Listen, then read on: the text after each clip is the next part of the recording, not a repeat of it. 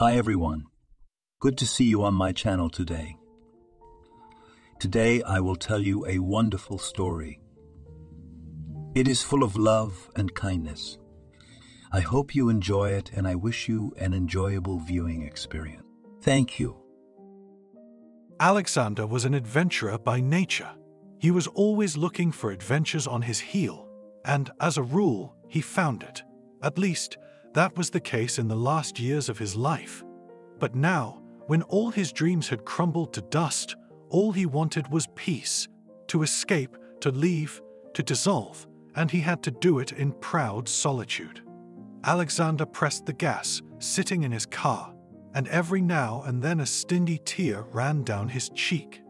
Such a talented surgeon, his former father-in-law said to him reproachfully, and such a talentless entrepreneur.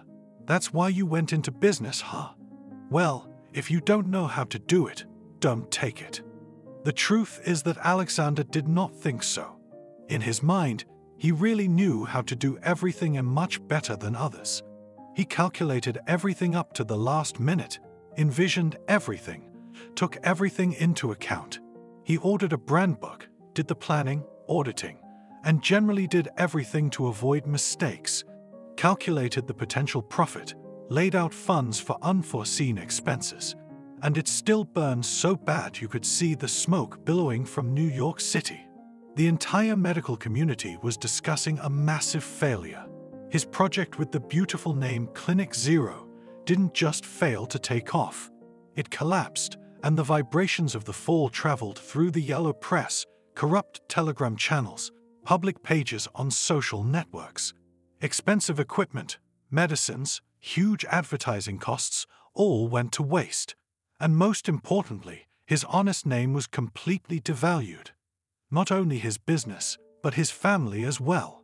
Katenka had always been susceptible to public opinion, so she grabbed their daughter and hid in her father's mansion. Alexander was not even allowed on the threshold, and his former father-in-law spoke to him through the video intercom. "What have I done?" asked the surgeon, gesticulating vigorously. "It's not my fault that things didn't go according to plan.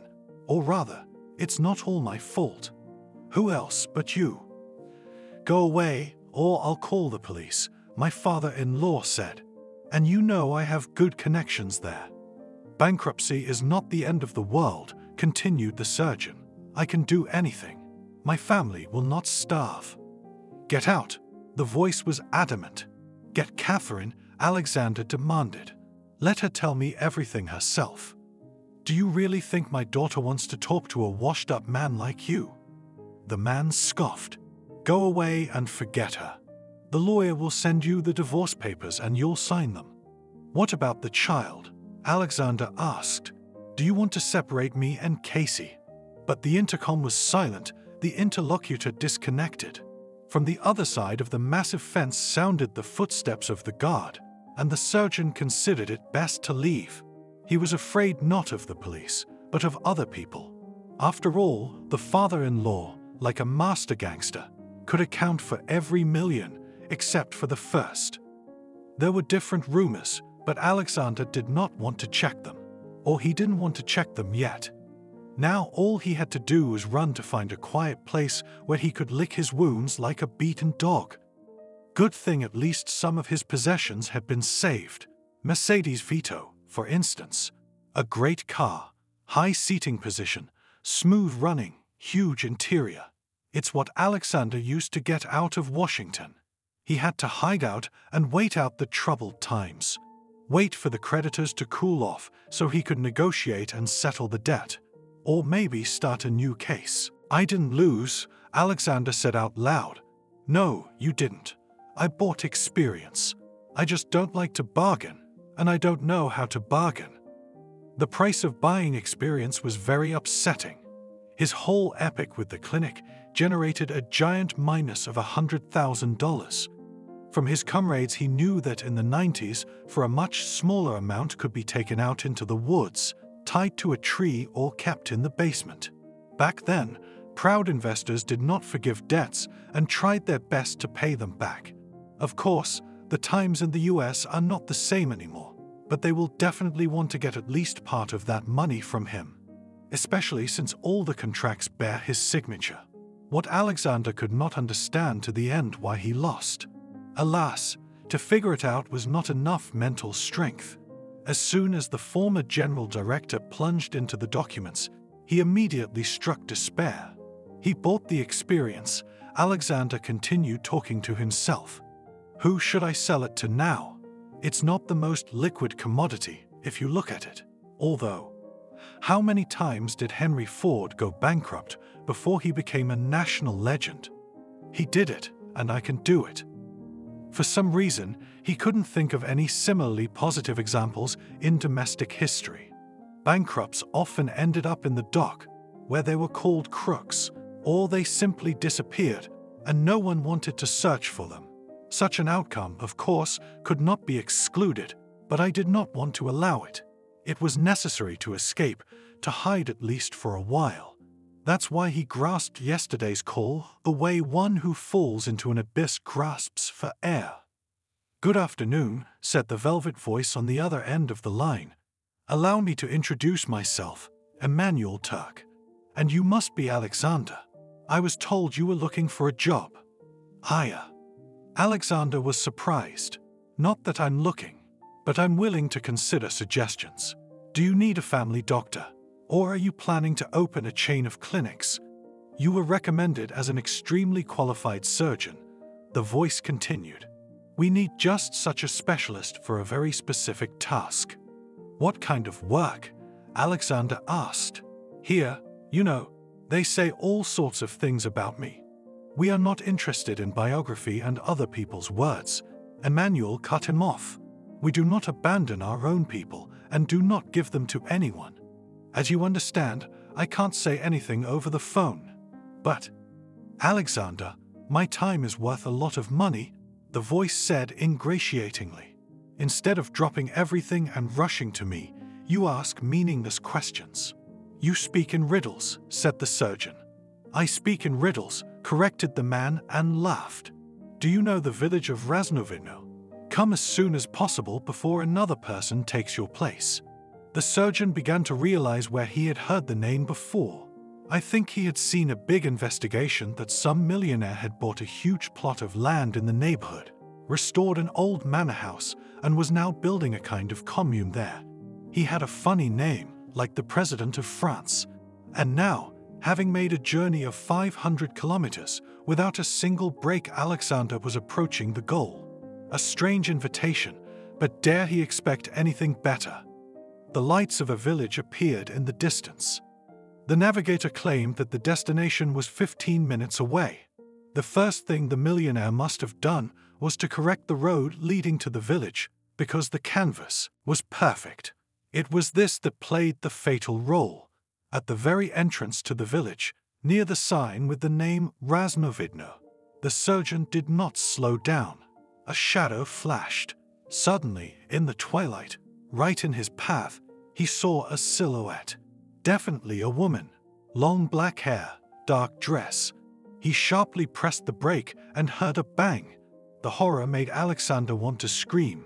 By the age of 50, Emmanuel had reached unprecedented heights and sank into ennui. It's good to have something to strive for. First, you collect money for a new car, and in 5 years you start building a summer house or pay for your child's education. It's great when you climb smoothly, step by step, and you reach the last one already at a respectable age, when reaching the top coincides with the sunset of not only professional, but also biological life. In this sense, Emmanuel was unlucky. At 50, he realized that there was nowhere to go further. Having made huge capitals in banking, he profitably distributed them in a variety of directions. Whatever he took on, everything turned into silver, if not gold. He made a fortune in cryptocurrencies. Emmanuel believed in their potential when his colleagues laughed at digital. But success has a downside. A lot of knowledge increases sorrow, and a lot of achievements increase ennui. You get used to victories like to the strongest drug. And after the 50th anniversary, which Emmanuel celebrated with a big celebration in Tuscany, he was overcome by sadness. What's next? He thought every day. The millionaire had fulfilled every wish he could, not only his own, but also those of his wife, children, close relatives, and friends. The question of what to do next became more and more acute. Then he remembered the dilapidated farmstead he had seen in the village of Raznovidnoy 5 years ago. He had been brought there by his failed business partners, who wanted to build a factory near the dying village. That time Emmanuel felt that even his touch would not be enough to turn the cursed earth into gold, silver, or at least copper. Or was it that he was just being tricked? "We need a strategic investor," said one of the failed partners. "We see huge potential in this industry." Emmanuel got bored, went to the men's room and escaped. It was March, but the ground was still frost-bound.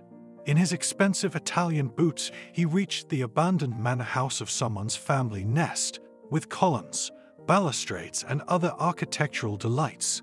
Wandered through the dark rooms, trying to figure out what had been here before. I imagined dinner parties and parties, imagined the gathering of a huge family after the birth of a child or the death of a grandmother. He was transported back to the times of kings, nobility, and balls. He was brought out of his oblivion by the ringing, gaudy voice of a girl laughing. She was 14 years old, and she was sitting on a carved chair that had miraculously survived in one of the rooms. "What is your name?" he asked her. "Sophia," the girl replied and smiled. "Why do you come here?" "I see people calling my name," she explained, suddenly becoming serious. "It's so nice and quiet here." He didn't understand what came over him at that moment. Why he suddenly liked the girl until his heart ached. He approached her, took her by the shoulders, and then the fog set in. Nothing like that had ever happened to him before or since. He went back to the village and said a firm no to the guys who wanted access to his money. Walked around looking around for backstabbers. When he got back to Washington, he went to church for a long time, prayed, told the guards to keep an eye on the girl and help her family.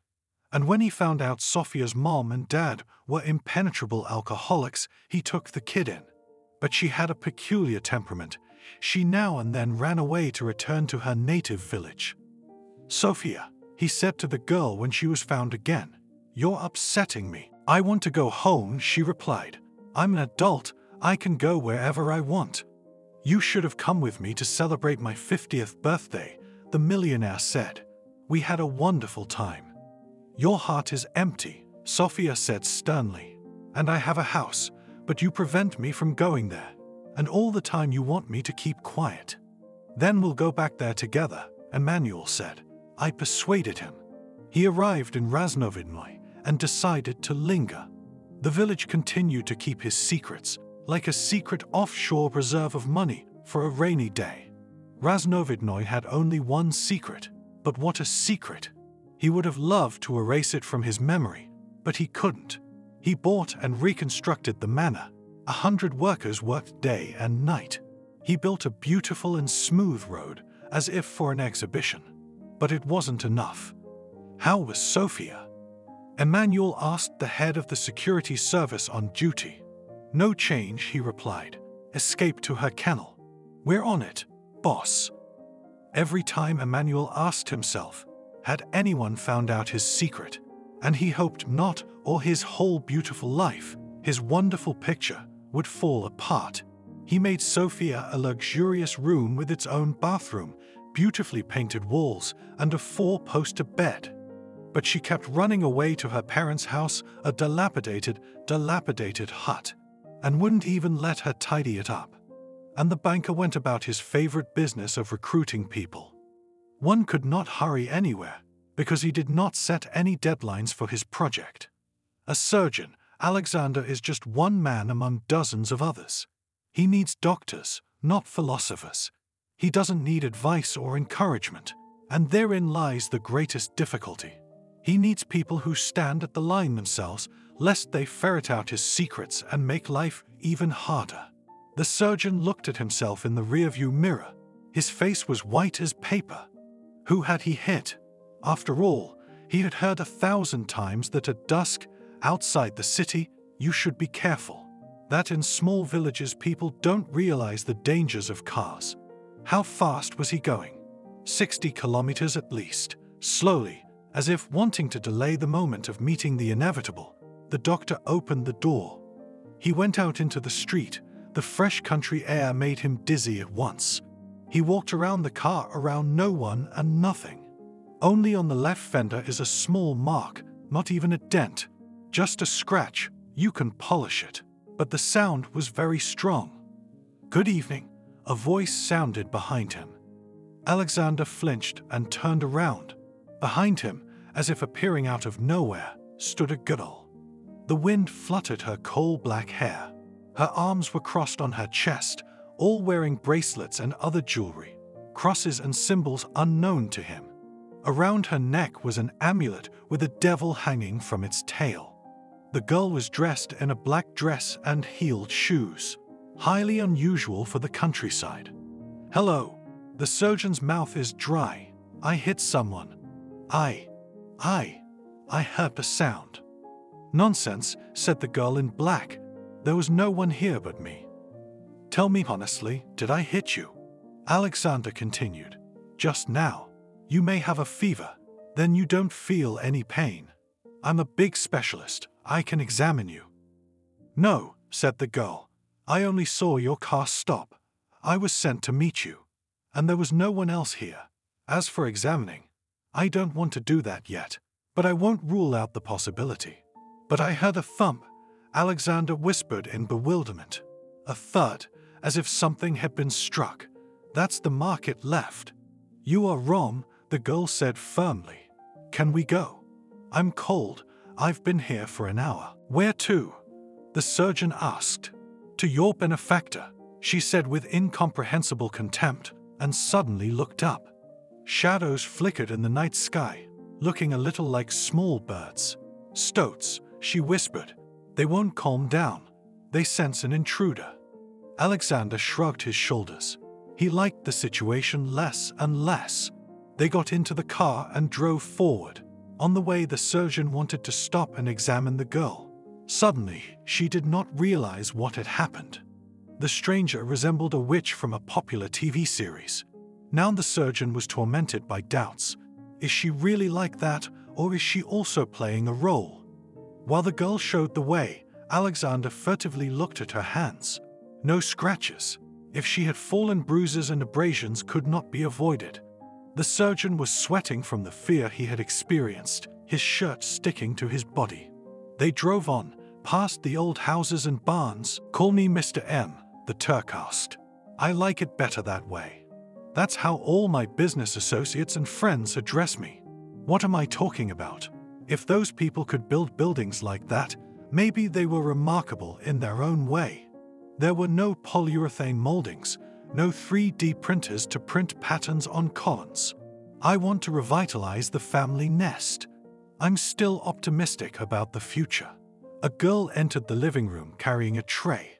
When she turned her back and bent down to place a cup of green tea and a dish of chocolates in front of Alexander, a red figure became visible through her white shirt.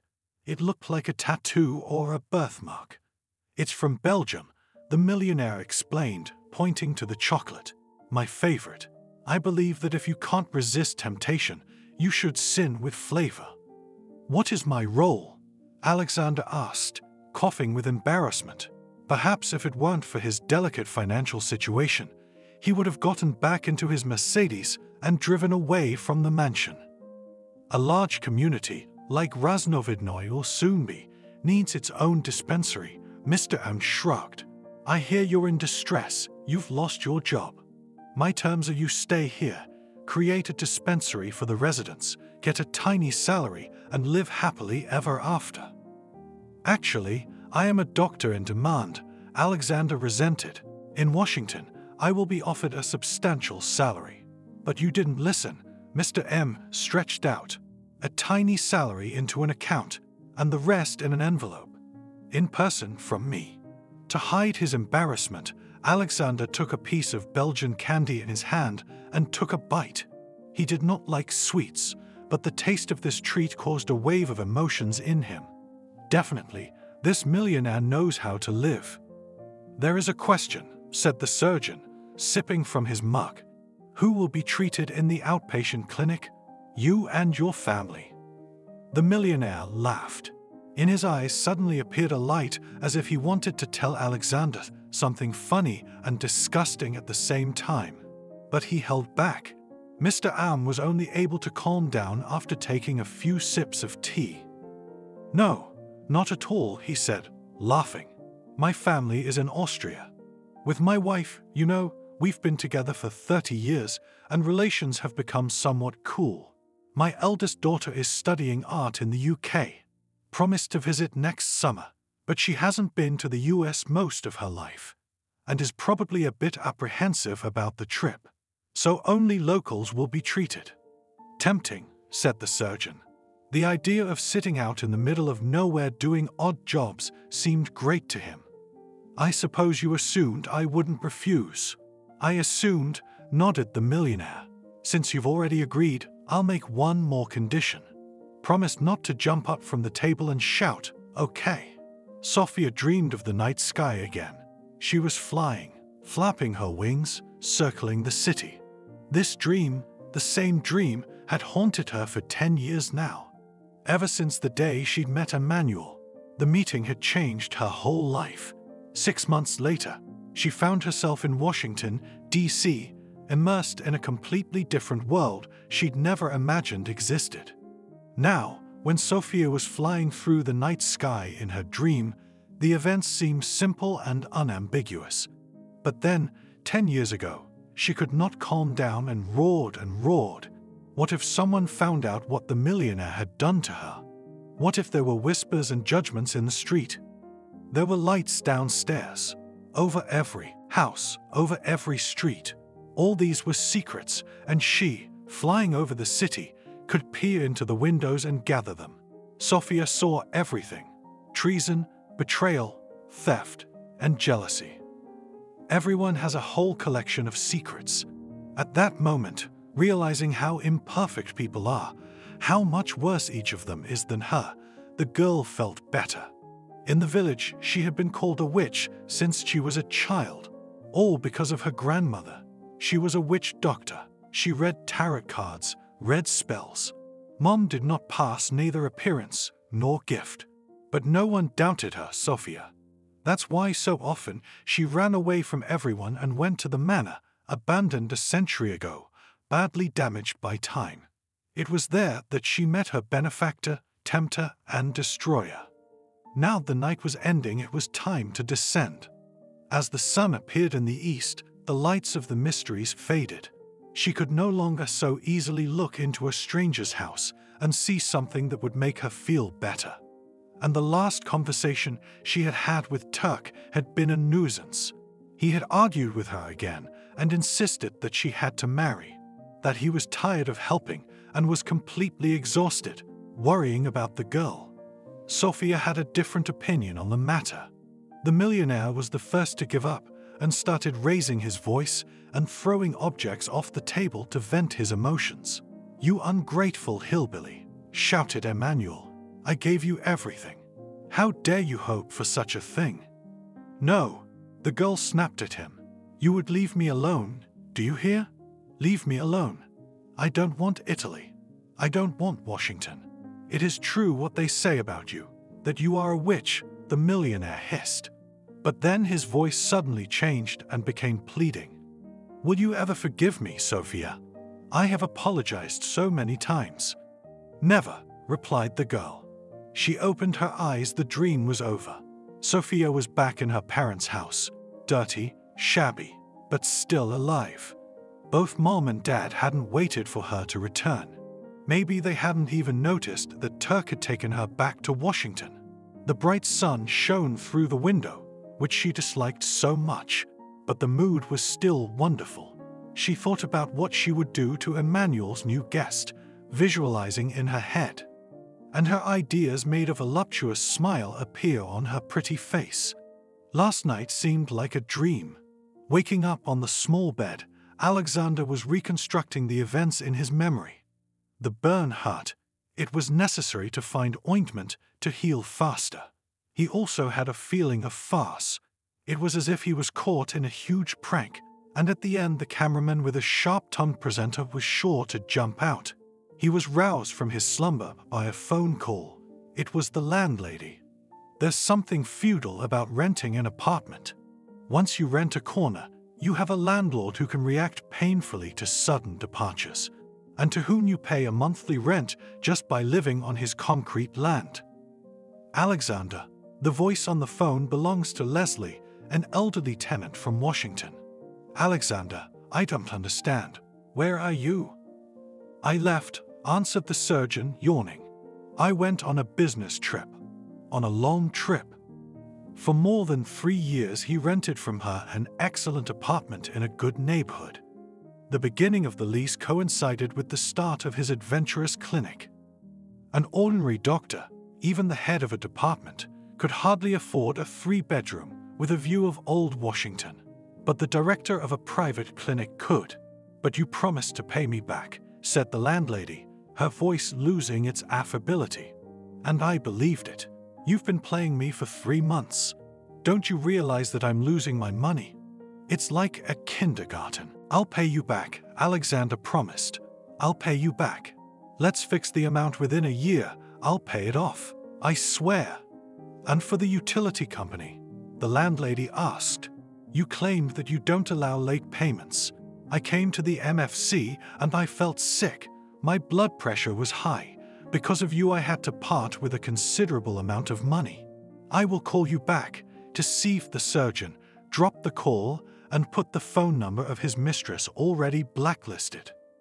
This part of the past needs to be dealt with decisively and irrevocably. What can she do?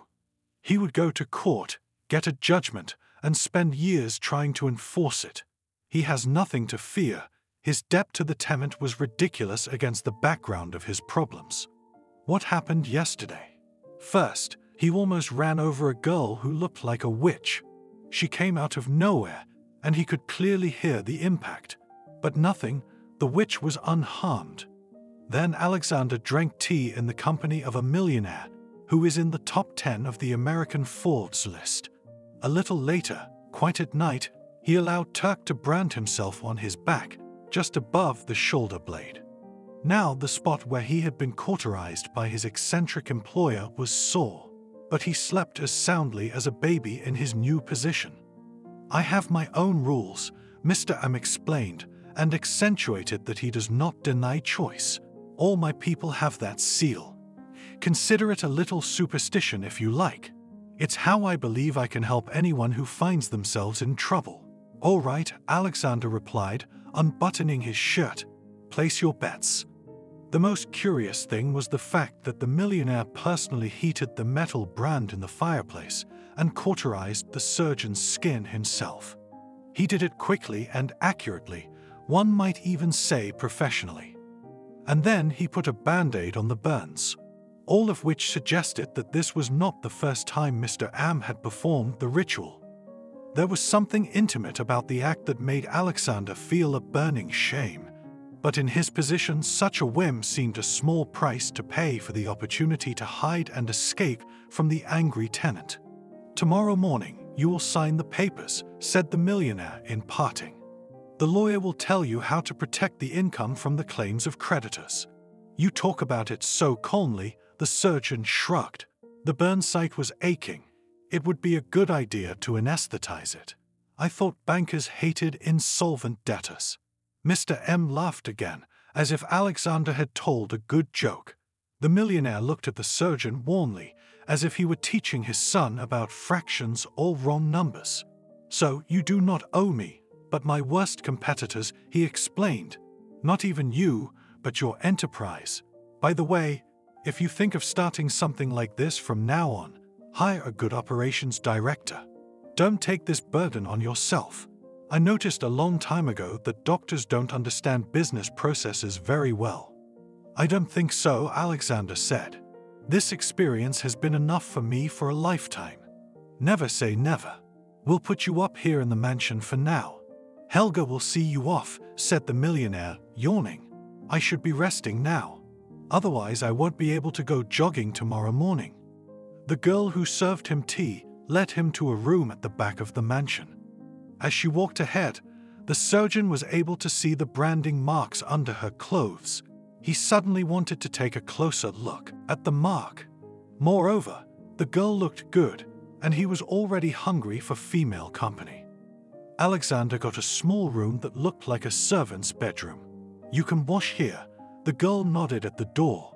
"The toilet is over there." "Where did the brunette go?" Alexander asked. "Sophia." The girl smiled. "I don't know. I guess she flew away on her broom again. A coven." "Do you live here?" "We're on shift," she said. "We work 2 weeks at a time. But you must be here all the time. Would you like to stay with me and show me what's what in this castle of yours?" the surgeon asked hopefully. He wanted very much to spend the evening in the company of this beauty, to forget himself. "No," the girl cut him off without further thought. "Good night." The job interviews were tiring, but the nature of Divergent was inspiring. In the morning, Mr. M jogged to the lake where he could swim. In the afternoon, it was time to cycle. And in the evening, he could work out in the gym with a personal trainer. It was best to keep a surgeon on hand, just in case you sprain a ligament or have another injury. If everything went according to plan, and there was no reason to doubt it, the outpatient clinic would be ready in 3 months. "Helga," Emmanuel said, turning to his assistant. "In the evening, a dinner party. Invite the surgeon too. Let him get used to it." "And the general?" Mr. M thought for a moment, and after a few seconds said, "Yes, invite him, or he'll be offended. He's got a good family. Just tell him there'll be no alcohol. He'll bring his own," Helga said. The millionaire rubbed his chin. "He won't bring much with him. You realize I don't want to see him get drunk again. I don't know why we put up with him."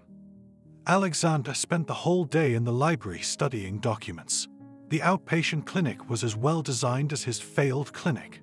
Unknown experts calculated the maximum workload, formed a staff schedule, and even a plan for the purchase of medicines.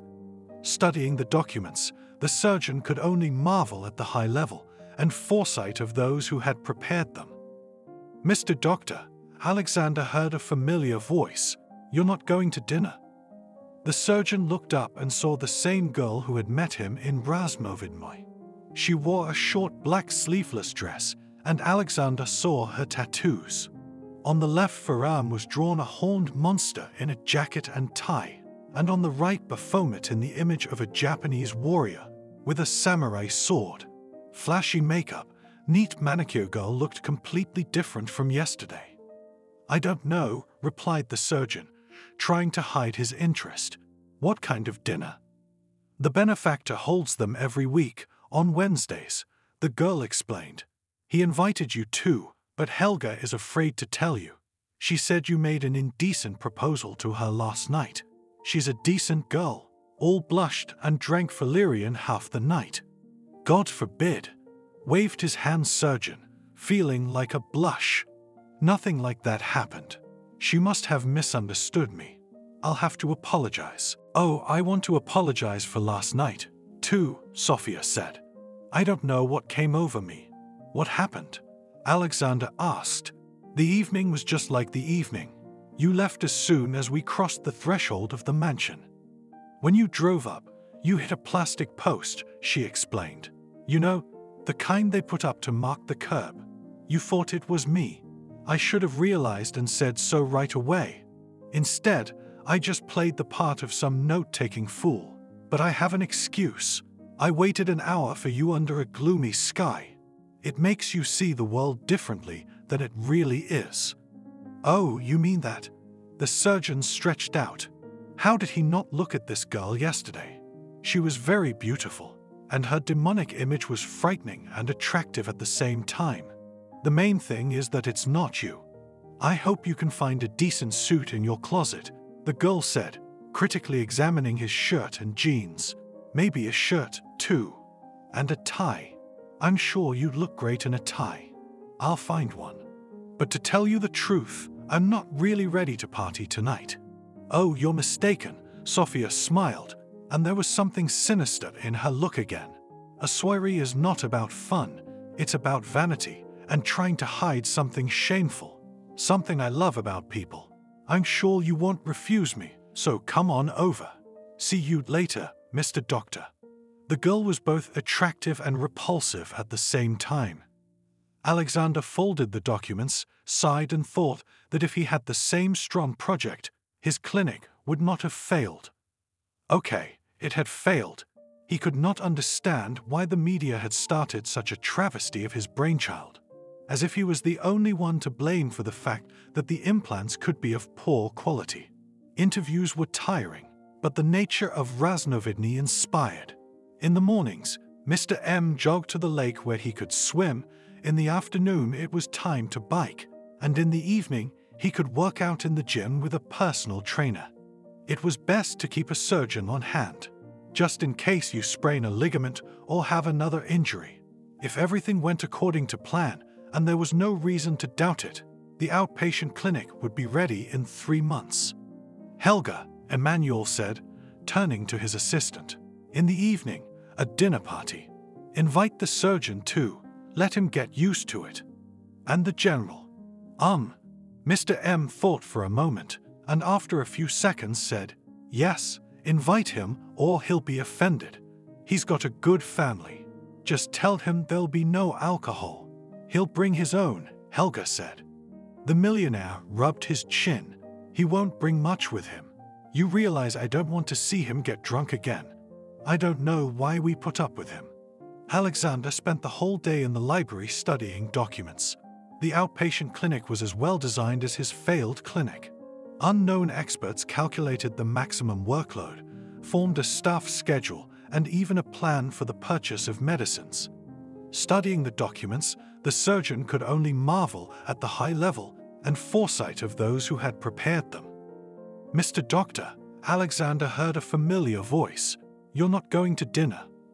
The surgeon looked up and saw the same girl who had met him in Raznovidny. She wore a short black sleeveless dress, and Alexander saw her tattoos. On her left forearm was drawn a horned monster in a jacket and tie, and on her right Baphomet as a Japanese warrior with a samurai sword. Flashy makeup, neat manicure girl looked completely different from yesterday. "I don't know," replied the surgeon, trying to hide his interest. "What kind of dinner?" "The benefactor holds them every week, on Wednesdays," the girl explained. "He invited you too, but Helga is afraid to tell you. She said you made an indecent proposal to her last night. She's a decent girl, all blushed and drank valerian half the night." "God forbid," waved his hand surgeon, feeling like a blush. "Nothing like that happened. She must have misunderstood me. I'll have to apologize." "Oh, I want to apologize for last night, too," Sophia said. "I don't know what came over me." "What happened?" Alexander asked. "It was just a night out. You left as soon as we stepped through the mansion. When you drove up, you hit a plastic bollard," she explained. "You know, the kind they put up to mark the curb. You thought it was me. I should have realized and said so right away. Instead, I just played the part of some note-taking fool. But I have an excuse. I waited an hour for you under a gloomy sky. It makes you see the world differently than it really is." "Oh, you mean that?" The surgeon stretched out. How did he not look at this girl yesterday? She was very beautiful, and her demonic image was frightening and attractive at the same time. "The main thing is that it's not you. I hope you can find a decent suit in your closet," the girl said, critically examining his shirt and jeans. "Maybe a shirt, too. And a tie. I'm sure you'd look great in a tie. I'll find one. But to tell you the truth, I'm not really ready to party tonight." "Oh, you're mistaken," Sophia smiled, and there was something sinister in her look again. "A soiree is not about fun. It's about vanity and trying to hide something shameful. Something I love about people. I'm sure you won't refuse me, so come on over. See you later, Mr. Doctor." The girl was both attractive and repulsive at the same time. Alexander folded the documents, sighed, and thought that if he had the same strong project, his clinic would not have failed. Okay, it had failed. He could not understand why the media had started such a travesty of his brainchild, as if he was the only one to blame for the fact that the implants could be of poor quality. In the heart of the sizeless mansion was a fireplace room. The floor had been restored to its original appearance, alternating white and black tiles. It was amazing how this work had survived nearly a century of neglect. The ceiling was decorated with stucco in the Baroque style, fanciful patterns that were hard to take your eyes off of. As if mesmerized, the doctor looked up, admiring bouquets of flowers, fruits, leaves made of plaster. "Do you like it?" Mr. M asked. The surgeon immediately straightened up, as if embarrassed by his curiosity. "Oh, everyone has that reaction. No need to be embarrassed. I love art. You can spend hours looking at beauty, can't you? I love mascarons the most.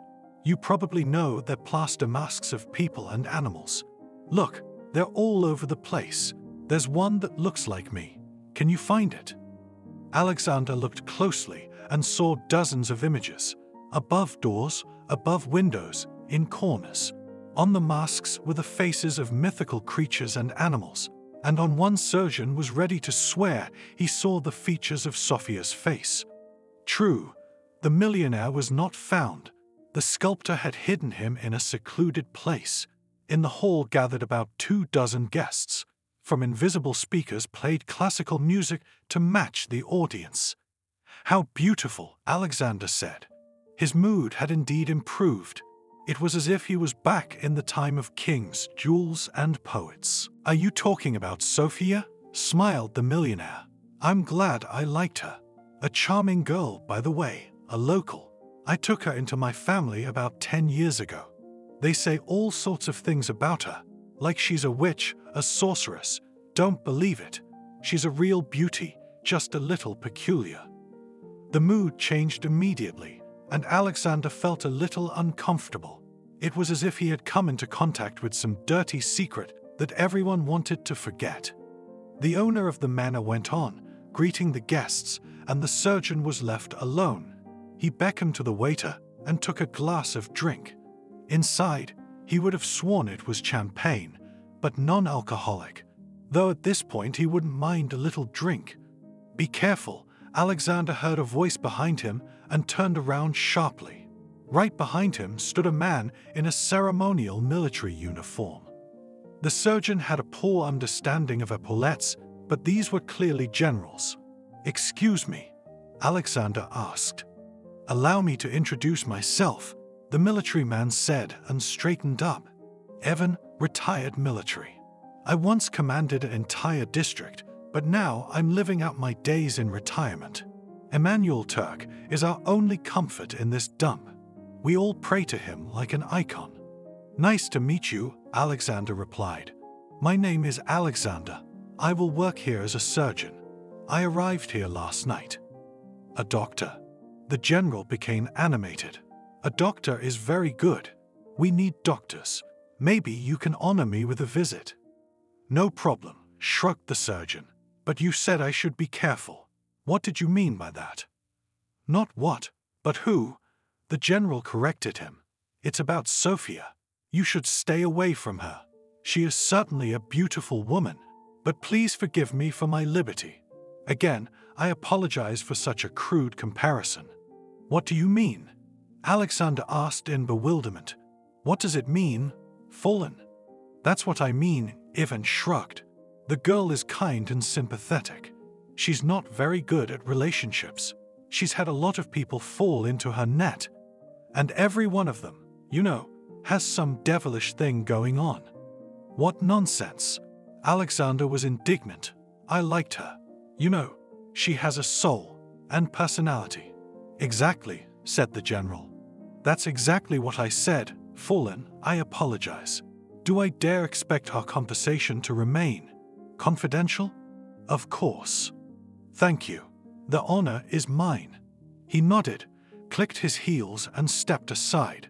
Sophia herself arrived much later, when the hot dishes were being served. The guests didn't exactly shy away from her, but avoided her. She walked right up to Alexander and took him under her arm. "I want coffee," the girl said with a smile. "What do you think?" "I think it's a little late for coffee," Alexander shrugged. "If only with milk and not strong." "It sounds delicious," Sophia replied and licked the corner of her lip. "I'll drink you down." "What?" I said. "I'll drink you down," the girl shrugged. The hallmark of the best staff is discreetness. You don't see the waiter until you need his services, and then he appears as if from nowhere. And now, as they approached the drinks table, a man in a white shirt appeared beside them. The obliging bartender made them 2 cups and set them on the table.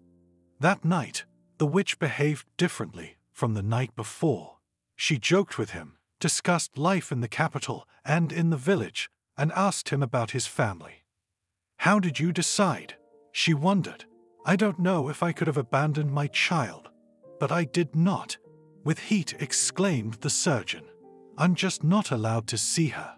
It's just a matter of time. I will definitely get custody of her." Suddenly, her eyes were filled with demonic fire again, and her smile became intimidating. "There are easier ways to accomplish your goals. I could teach, if you are talented." As Alexander thought about what to say to this bold suggestion, Helga approached him. Sophia gave her a piercing look that sent shivers down her spine. Emmanuel's assistant whispered in her ear as if the girls were competing to see who could make the surgeon more anxious. "Mr. M is asking to come up." The host of the evening was literally blooming in glory. He wore a tailcoat, but of a very bold cut. His shirt was a democratic blue color, and his bounty was stylized under the flag of the European Union. When he saw the doctor, he smiled broadly. "Having a good time, aren't you? In the company of wonderful girls." "Not bad," agreed the doctor. "But you didn't tell me about these soirees. Are you nervous?" The millionaire was surprised. "You look a little pale." "I just haven't come to my senses yet. You remember that in my position it is better to keep out of the public eye." "Come on, old chap." Mr. M clapped him on the shoulder, made a gesture with his hand, and the music died down.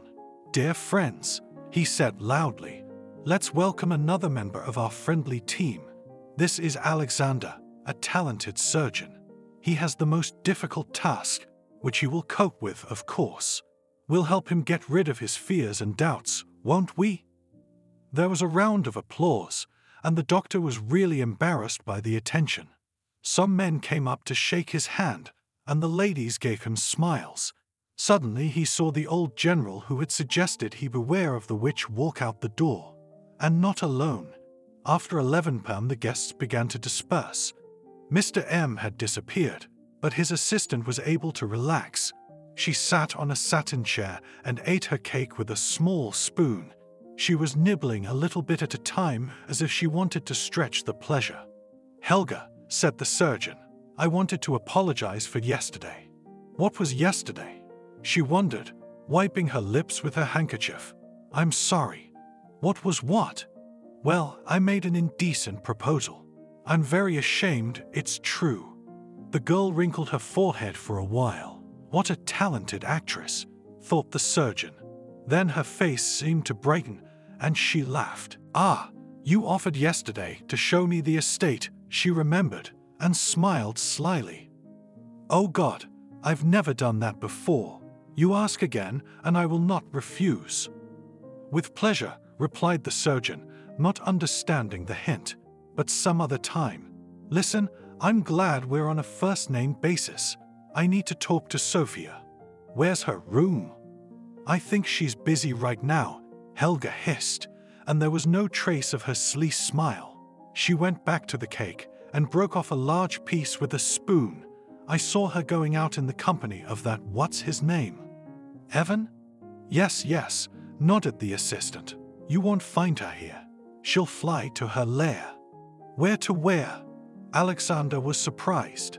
"She's a local," Helga explained. "She was born here and raised here.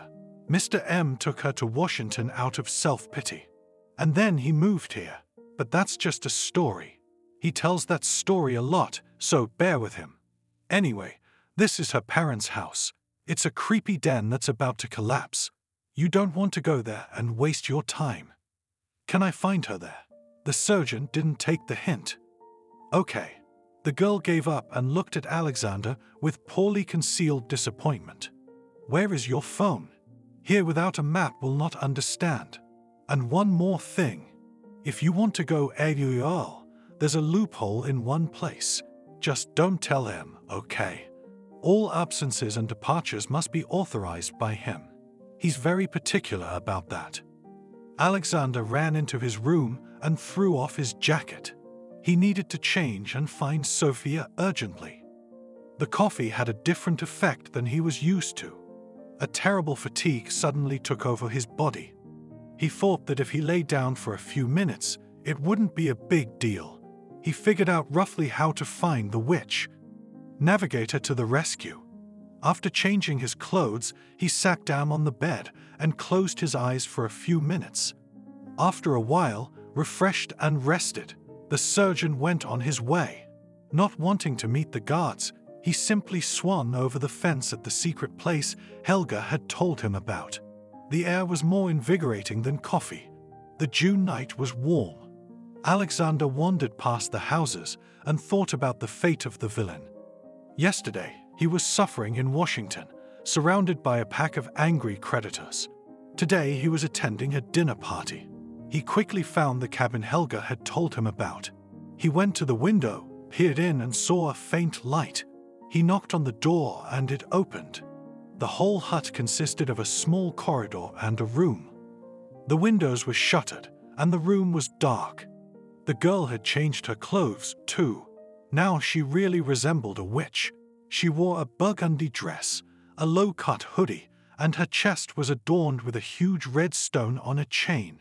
She had changed her hair, too, and now her black eyes looked at him from behind her bangs. Alexander looked at the girl and felt fear again, as if he were a rabbit on a rendezvous with a boa constrictor. "Hello again," Sophia said in a low voice. "I hate bright lights. I love strong coffee. Would you have some?" The surgeon nodded. The girl lit the scented candles and also the flame under the flask. In it the girl brewed coffee, and when bubbles appeared on the liquid, she threw some herbs. He sat down on some kind of cushion right on the floor. He took the mug with the hot drink in his hands. It tasted unusual. "You're worried," the witch said. "You're nervous. What's wrong?" "I'm here, and my family's in Washington." The surgeon shrugged. "I miss my daughter very much, and my wife, of course." "Tell me," the witch demanded. "Tell me about her." "Well, we met at a club 10 years ago," began the surgeon. "Do you know what clubs are?" "Sure," nodded the girl. "A disgusting place where everyone pretends to be rich, beautiful, and successful, and then try to convince each other of their eternal love while standing over the toilet." "How rude, but on the whole, yes." Kitenka looked down on me, Alexander continued. "I had just graduated from medical university. I had an internship. I remember I couldn't even buy her a daiquiri at that club. "Let's have a beer," I said. She agreed, so we became friends. Her last name didn't ring a bell. Stone. Stone and Stone. And then I found out what kind of girl she was, and believe it or not, I decided I had to have her. I made it happen. "What went wrong?" the witch asked haughtily, sipping her coffee. "You said it like you knew the answer," the surgeon muttered. Sophia laughed, and the sound sent shivers down Alexander's spine. "You fell in love not with a man, but with money," the witch said reproachfully. "You would have given up your own surname if one man had insisted, also for the money. But he didn't insist because, unlike you, he looks into the depths of things." "So, what?" said the surgeon, as if justifying himself. "Volkov is a good name. Besides, I was accepted into the family as a relative. No, I really loved Catherine. I really did. The money was just a nice bonus. Besides, it ran out quickly. I figured I'd earn just as much." The coffee made me dizzy. It was too strong after all. It seemed to him that while his body was sitting on the pillow, he was floating around this old hut, flying up to the ceiling and down. He wished he could go outside and soar into the sky. He hasn't felt so light in a long time. There's a way to get it all back, the witch said. If not everything, at least some of it. Come here. Apologize, the surgeon asked defiantly. I tried. My father-in-law wouldn't even let me in. You can ask for help, the girl said vaguely, looking at the flames in the fireplace. By the fire. Fire is my favorite element. Will it help? Alexander asked mockingly. Wouldn't it be better to call some spirits right away? You just don't believe, Sophia said, but you should. What do you want? How much? Alexander thought about it. To see Casey, of course. Take her to the movies. Take her for a walk. Do homework together. Breaking up with kids is hard, especially if you didn't believe on your own, but were kicked out. He looked hopefully at the witch. I know what I want, Alexander said. But don't tell me, Sophia demanded in that low, scary voice, but keep it in your head. She began to perform a strange ritual. She opened a glass bottle of water, poured it into an old, dirty jug, tossed in some powder, and there was a hissing sound. The room filled with steam or smoke. Alexander began to feel dizzy, and a nasty chill ran through his body. He suddenly wanted to run. The witch began to cast spells in an incomprehensible language. As the surgeon twitched, her hand was on his shoulder, heavy as a boulder. He couldn't even move as he watched the rituals. And then the witch sat on top of him, lifting his dress, and continued reciting her spells, similar to prayers or mantras, but now right in his face. Keep it in your head, she shouted in a terrible voice, and the surgeon's hair went up in a puff. The smoke cleared. He looked at Sophia, at her long black hair, her dark eyes, her shirt. While she was performing the ritual, the top button on her dress had come undone so tightly her lush breasts were exposed. He suddenly wanted to get this witch to possess her, to make her become only his. She noticed the look, put her heavy hand on the back of Alexander's head, pulled the surgeon to herself, and kissed him hotly. Together, they fell first onto the pillows, and then rolled onto the bare floor, merging together. And in a moment, when they became one, Alexander suddenly felt himself filled with power. He could defeat his father-in-law, his creditors, and even the naughty rock. Exhausted, he pulled Sophia away from him and smiled broadly. Only now he heard that his phone was ringing. Answer it, the witch commanded. The fog dissipated. The phone was indeed ringing on the windowsill, where he had placed it before resting for a couple minutes. It was already 9 in the morning. How time flies. It's only a dream, thought the surgeon, waking up in a sweat. He was lying in his room. The dense curtains blocked the light, so the sun did not wake him up. He had the strength to change his clothes, but not to go looking for the witch. He didn't even know if he liked the vision or not. But one sound that seeped out of the dream was a phone call. Alexander looked at the screen and could not believe his eyes. Catherine, his wife, already ex-wife. Was it really necessary to answer it? Yes, he said in a voice hoarse from sleep. Hi, hello, Catherine. Alexander, his voice was shaking. His ex-wife was crying. Alexandra, come to us soon. What's wrong? Daddy's not well. Suddenly, the connection was cut off. The phone went dead. I forgot to charge it last night. Alexander rushed to his bag, took out the wires and plugged in the phone. It took him a long time to come to his senses. Android didn't want to boot up. After 5 or 7 minutes, the phone finally turned on. He dialed his ex-wife's cell phone busy. Suddenly it rang. Alexander, he heard a stranger. What time should I pick you up? I'm around if you need me. The voice stretched the words and spoke with a strange accent. It sounded like, what time do you want to stop by? Drive where? The surgeon was surprised. What do you mean, where? We talked about this yesterday. It's me, Harry, the foreman. Kill me. I don't remember, Alexander thought. There was no alcohol at the dinner party. Sorry, apologized the surgeon. I forgot all about it. And slept, chuckled the foreman. Nothing, the case is young. In about 20 minutes it will be fine. But they won't let me over the fence, so you go out on your own. The clock showed 10. Alexander grabbed fresh underwear and rushed into the shower. After a few minutes he came to his senses, quickly wiped down his body and got dressed. Even the staff bathroom was decorated in a classic style. The shower cubicle stood on a snow-white pedestal. The ceiling was decorated with friezes. But the surgeon had no time to admire the beauty. He grabbed his cell phone, his diary, and ran outside. Outside the gate was already an old Volkswagen. The driver blinked at him. Did you really forget? The driver was a man in his 40s, obscenely thin.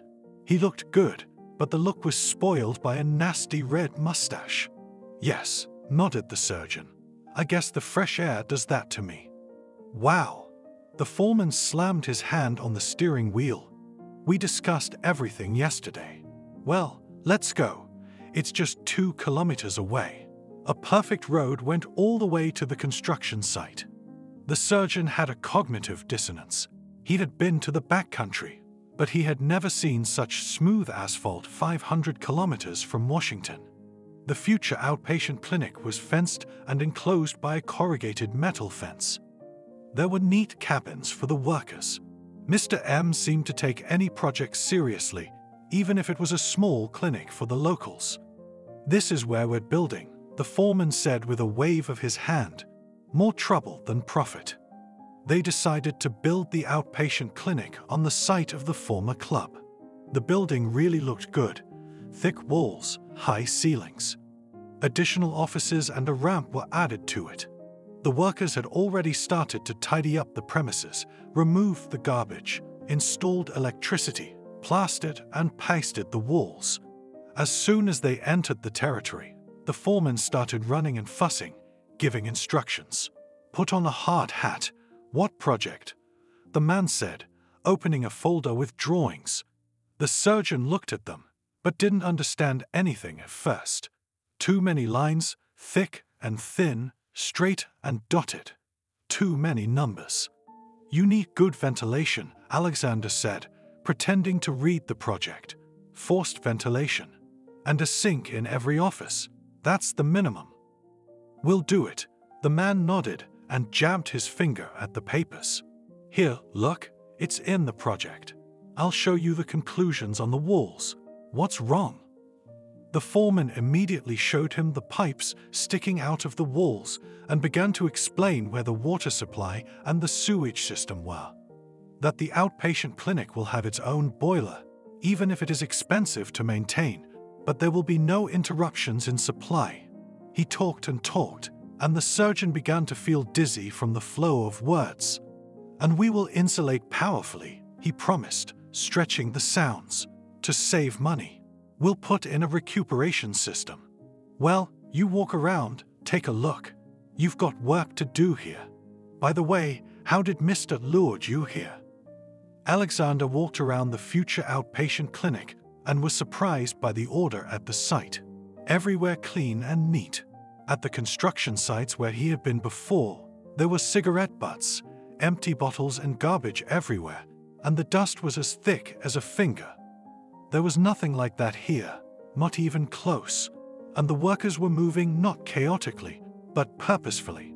Walking down the corridor, the surgeon looked at one of the construction workers. Tall and thin, he was concentrating in front of the wall, inspecting it for flaws. As if sensing his gaze, he turned around. He looked at the surgeon appraisingly, as if trying it on. He smirked. You should run away from here. Baron sniffed the man's nose. Run away forever. Archie, shouted the foreman, appearing out of nowhere, and accompanied his words with a selective mate. I told you not to talk to the doctor. Keep your mouth shut. I told you, didn't I? Have you finished plastering? Have you cleaned up all the garbage? There's no trace of the stretching and the weird accent. strange man. So that's, the man mumbled. That's me. That means, that, spat the foreman. All, minus the Burmese, he said. And when the worker began to fawn, immediately shunned him, all free. If you talk too much, you'll be out of a job.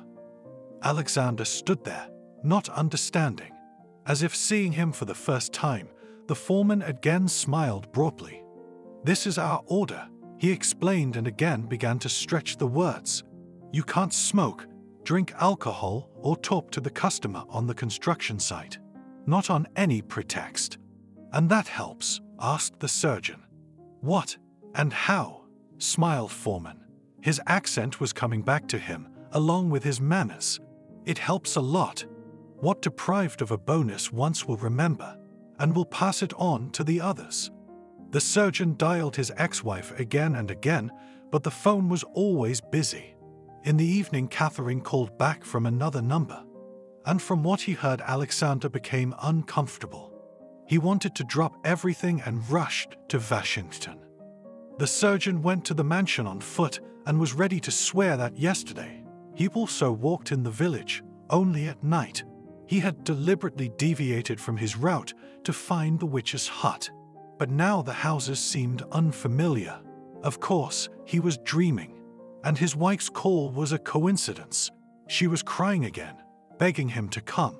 She said she was scared, that her father woke up in the morning and couldn't raise his hand to say his name. And then he lost consciousness and has been in a coma for 24 hours. At this point, the surgeon thought gloatingly that he had long ago suggested that he examine his blood vessels, and if necessary, to be treated. What did he say? Right, called him a puppy and laughed. Now Alexander was facing a difficult choice: to rush to his ex-wife or to show character.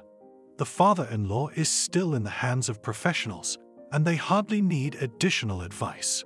With his money, he hardly felt the need to look for specialists, unless, of course, he was conscious. Alexander was angry, recalling their conversation at the very beginning of his epic with the clinic. Then the surgeon had asked for money to start the project.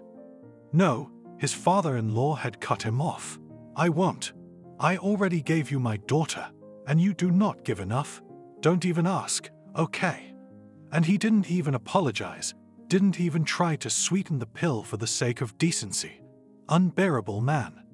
But why? Alexander was surprised then. I'm a great specialist. I have a great idea. It will go off. All of Washington will be queuing up. Remember, Washington hates queues. If anything's gonna go off, it's gonna go off right in your face. You know why? My father-in-law asked me haughtily. Because you want to make the world a better place. You can't make money that way. Why don't you sell silicone breasts or lip plumping? Or, if you don't want money, just say so, the surgeon said. Don't you get it? My father-in-law laughed. It's not the money that you're sorry for. Well, and money too, a little bit. Now gloating overflowed the surgeon's soul. If he hadn't run away from Washington so quickly, he could now operate on his father-in-law. Under the right circumstances. After all, it was his profile. He could do it cleanly, well, neatly. Give him treatment, and he could have a normal life again. Not right away, but in 6 months to a year. And learn to walk and talk again. Good day. He was brought out of his oblivion by the voice of the guard. The surgeon returned to the mansion.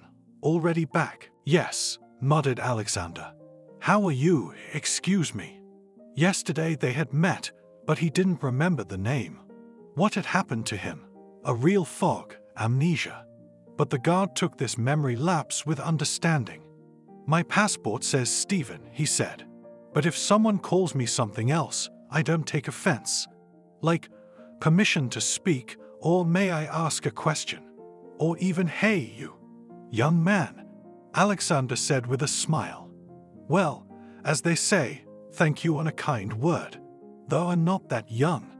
The guard looked to be about 40 years old, no less. Despite the warm weather, he wore a shirt and jacket. The dress code of the guards must have been the same in different countries and cities. I'd like to see my benefactor, the surgeon asked. To the chief, Stephen asked. Sure. Do you know where his office is? Emmanuel Turk occupied the second floor. There were also many frills and luxuries here. For example, plaster busts of monarchs stood inside the niches. Alexander recognized Stephen, Catherine. A few niches were empty. Mr. M was optimistic about the future.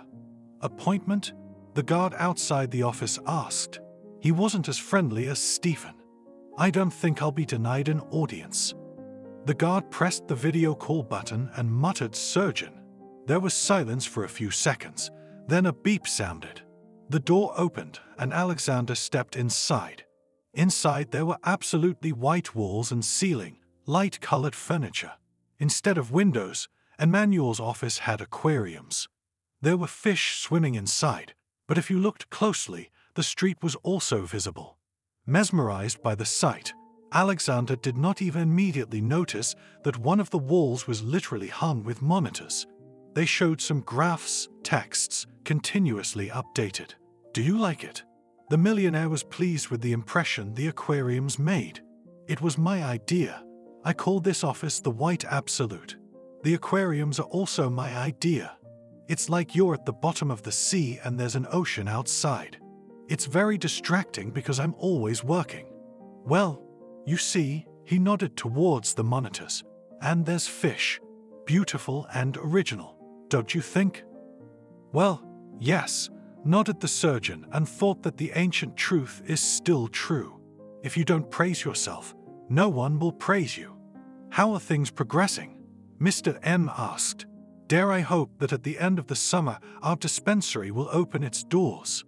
Yes, nodded the surgeon. I'll be monitoring the facility remotely. It's all on cameras. No, I want you to stand over the workers. The millionaire exclaimed and jumped up from his chair. You have to work there. You and your staff. All day long, maybe even nights.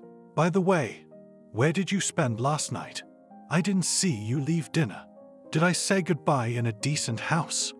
Where did you spend the night? Alexander asked automatically. I spent it here. By the way, there is one more thing. You could say it's personal.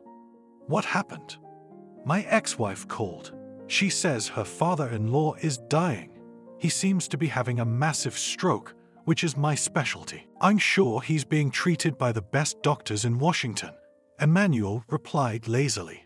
And your involvement would be redundant. Besides, I need you here. I'll drive there and back, Alexander asked. It will take a couple of days, no more. At least I'll get to see my daughter. Mr. M stood up and went to the window. He gazed into the aquarium, watching the fish.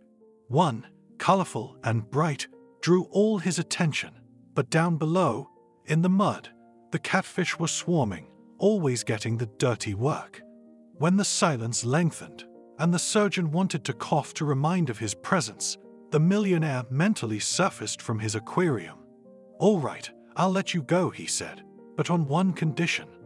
When he named it, the surgeon's eyebrows went up. Tell me honestly, when was the last time you had your car serviced? Mr. M asked as he and the two guards walked into the garage.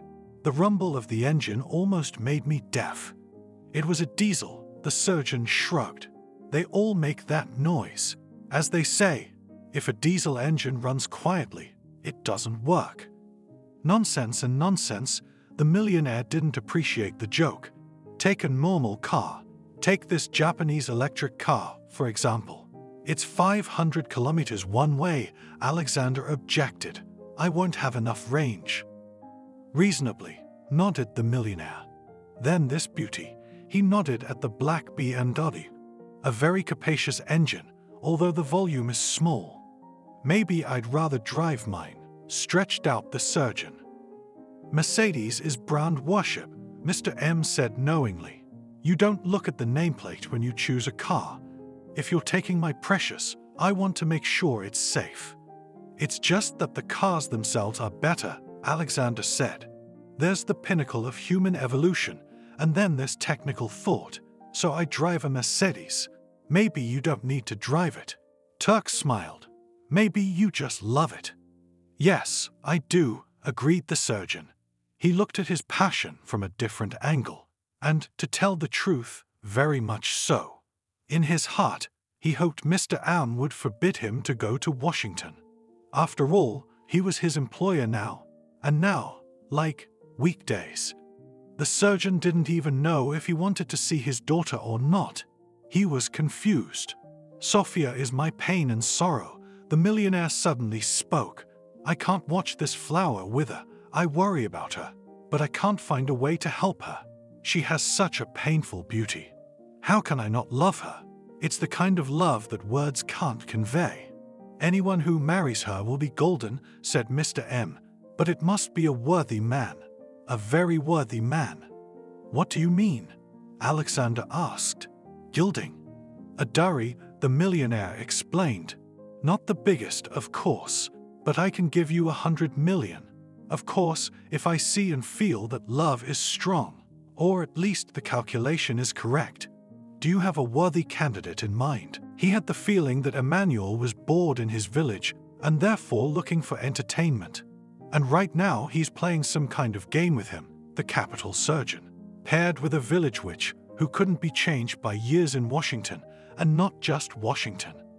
Do I still have to take Sophia with me? The surgeon asked. Deep down, he hoped Mr. M would insist. It's out of the question, he cut him off. Take her and the BMW.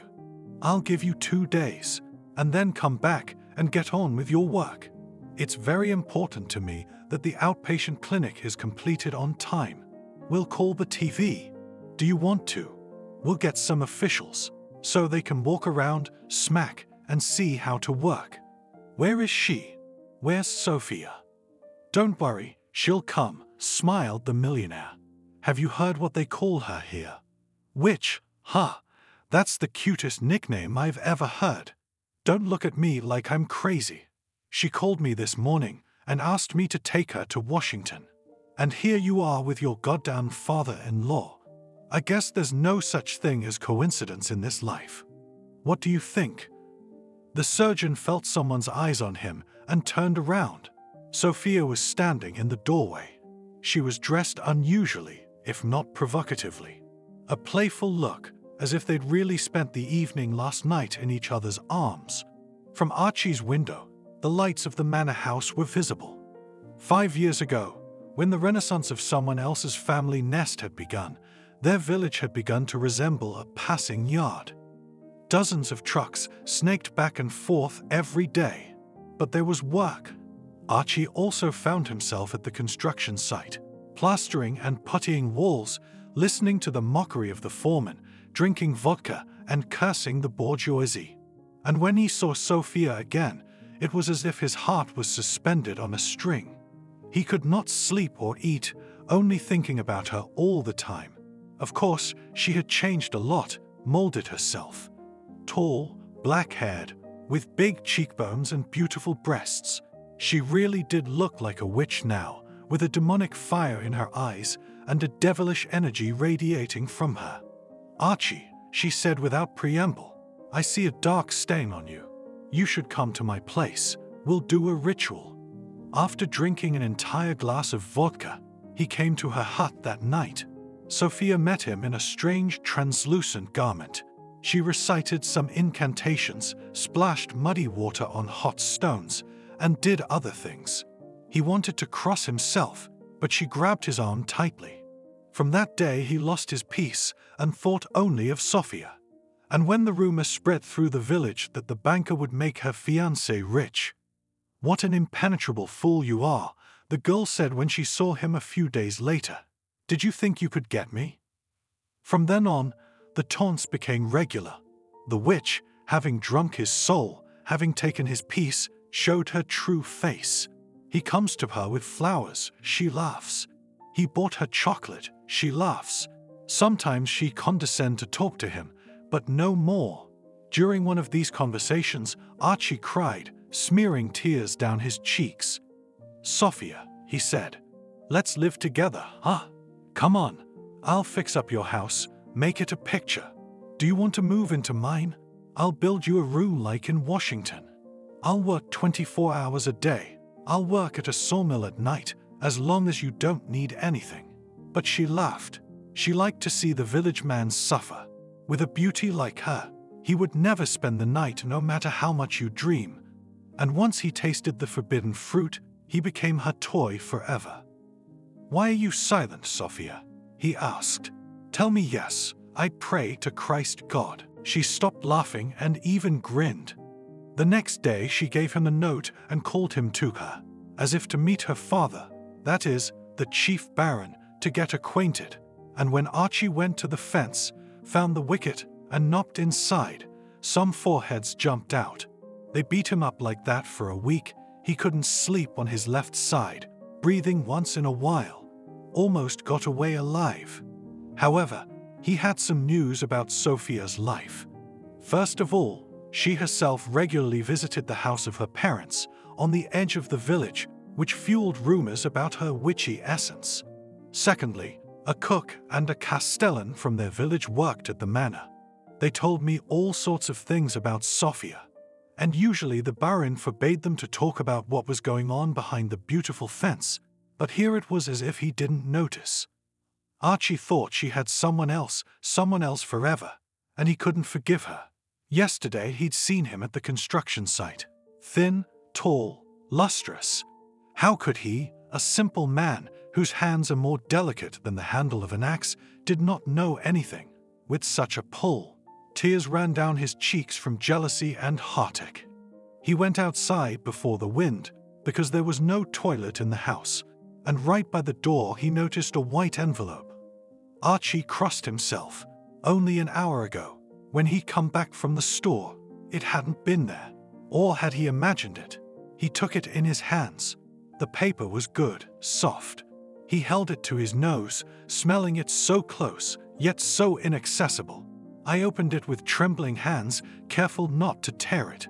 He held it up to his eyes so he could see the lines, and tears flowed from his eyes, but not of pain, but of joy.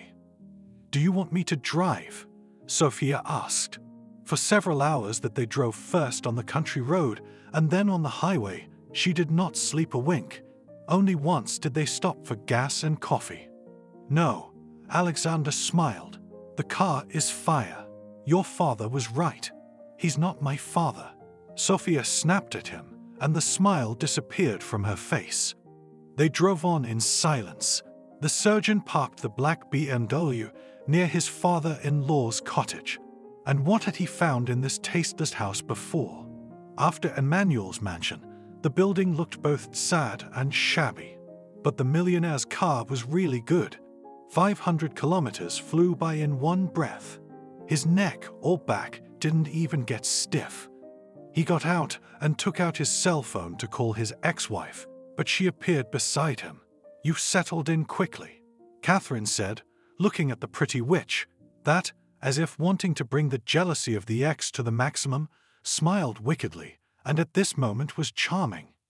"Catherine, come on," Alexander asked. "This is the daughter of my boss, or rather, not a daughter. In general, consider that this is my assistant." "I see," Catherine said, insulted. "In everything you help you, this daughter of the boss." The smile did not leave Sophia's face. She seemed to revel in the jealousy of her rival. The surgeon felt like a complete idiot and did not know how to calm the woman. How did he used to deal with her? She started right up, didn't she? "You'd think no one helps you," said the witch and winked. Kate's face immediately turned crimson. "Get out," she whispered. "Get out, both of you." "Catherine, what kindergarten?" said the surgeon. "I drove 500 kilometers. What about my father? Where is he lying? Let's go, I'll talk, I'll examine him." "No," she cut off. "Go away. It's too late. He never came to his senses. Do you understand?" "It's not a judgment," Alexander replied. "Tell us where he is and we'll go there. Come on." "Right, your witch, I love another," whispered Catherine. "What?" asked the surgeon, not believing his ears. "Another?" Mark shrugged his ex-wife. The real man is not you. Alexander felt dizzy, as if Catherine had slapped him. He physically felt his skin burning. Mark, his apprentice, his former companion. What did she see in him? 30 years old, yesterday's student. How long have they been together? I wonder, Alexander thought.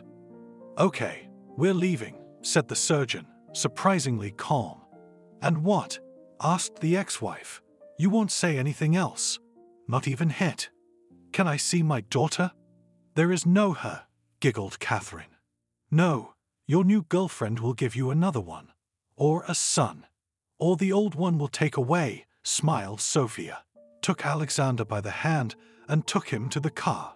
She put him on the passenger seat and started the engine and sharply pressed the gas. Now it was clear to him. It's over. How could he live so many years with the illusion of love for this woman? Only now he realized how unpleasant Catherine was to him. Worse, indifferent, but only his daughter. How to see her? I drive normally, Sophia said, pulling out onto a busy road. You look, of course. Come on, tell me which nightclub to go to. We'll cheer you up. I don't want to go to a club, Alexander replied. Do you know Washington's well?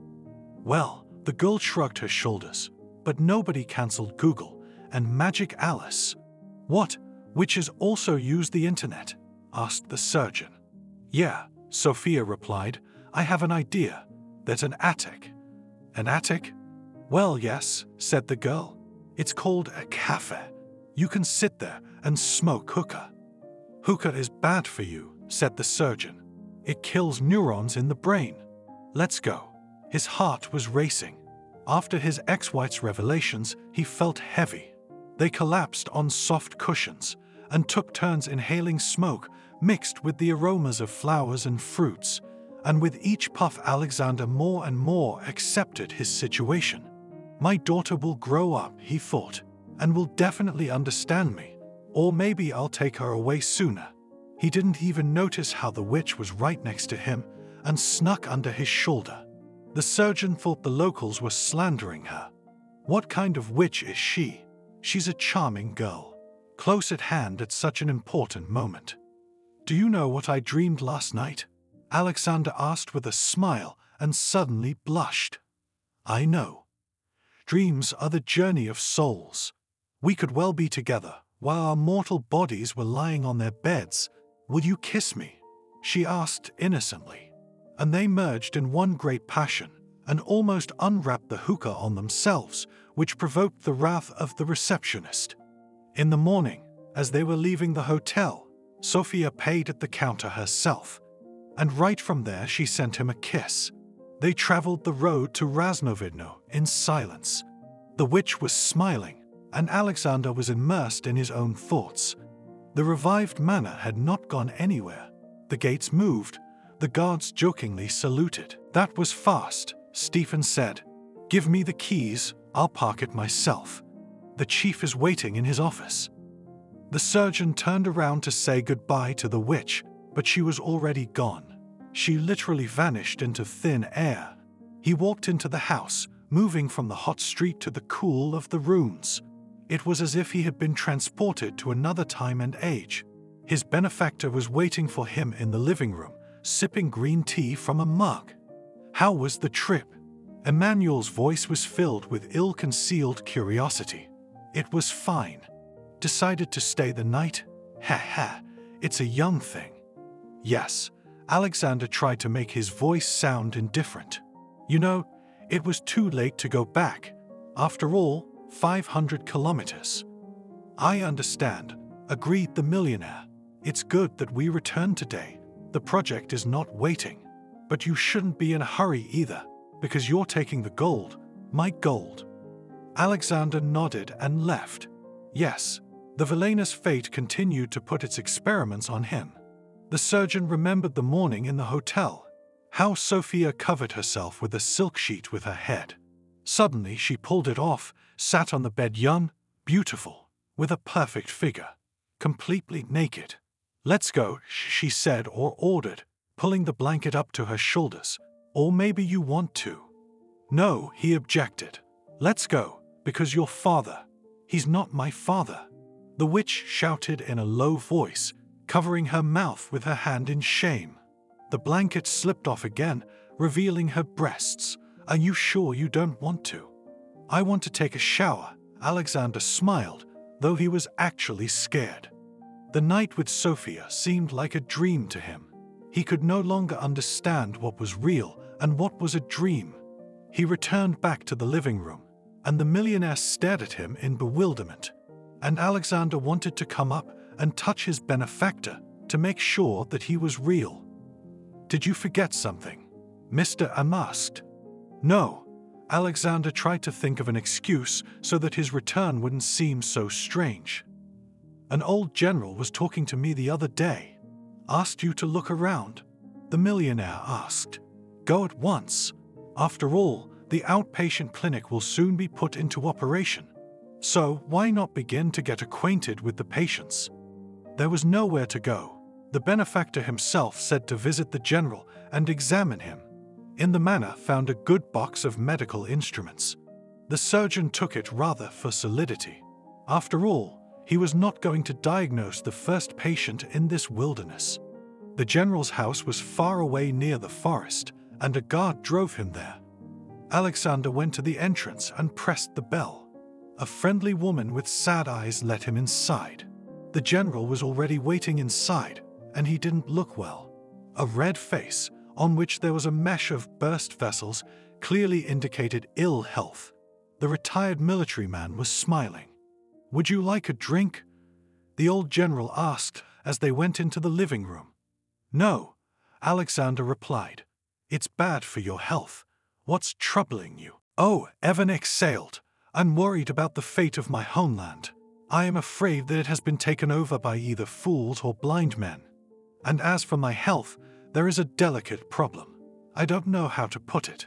"Have you taken tests?" the surgeon asked.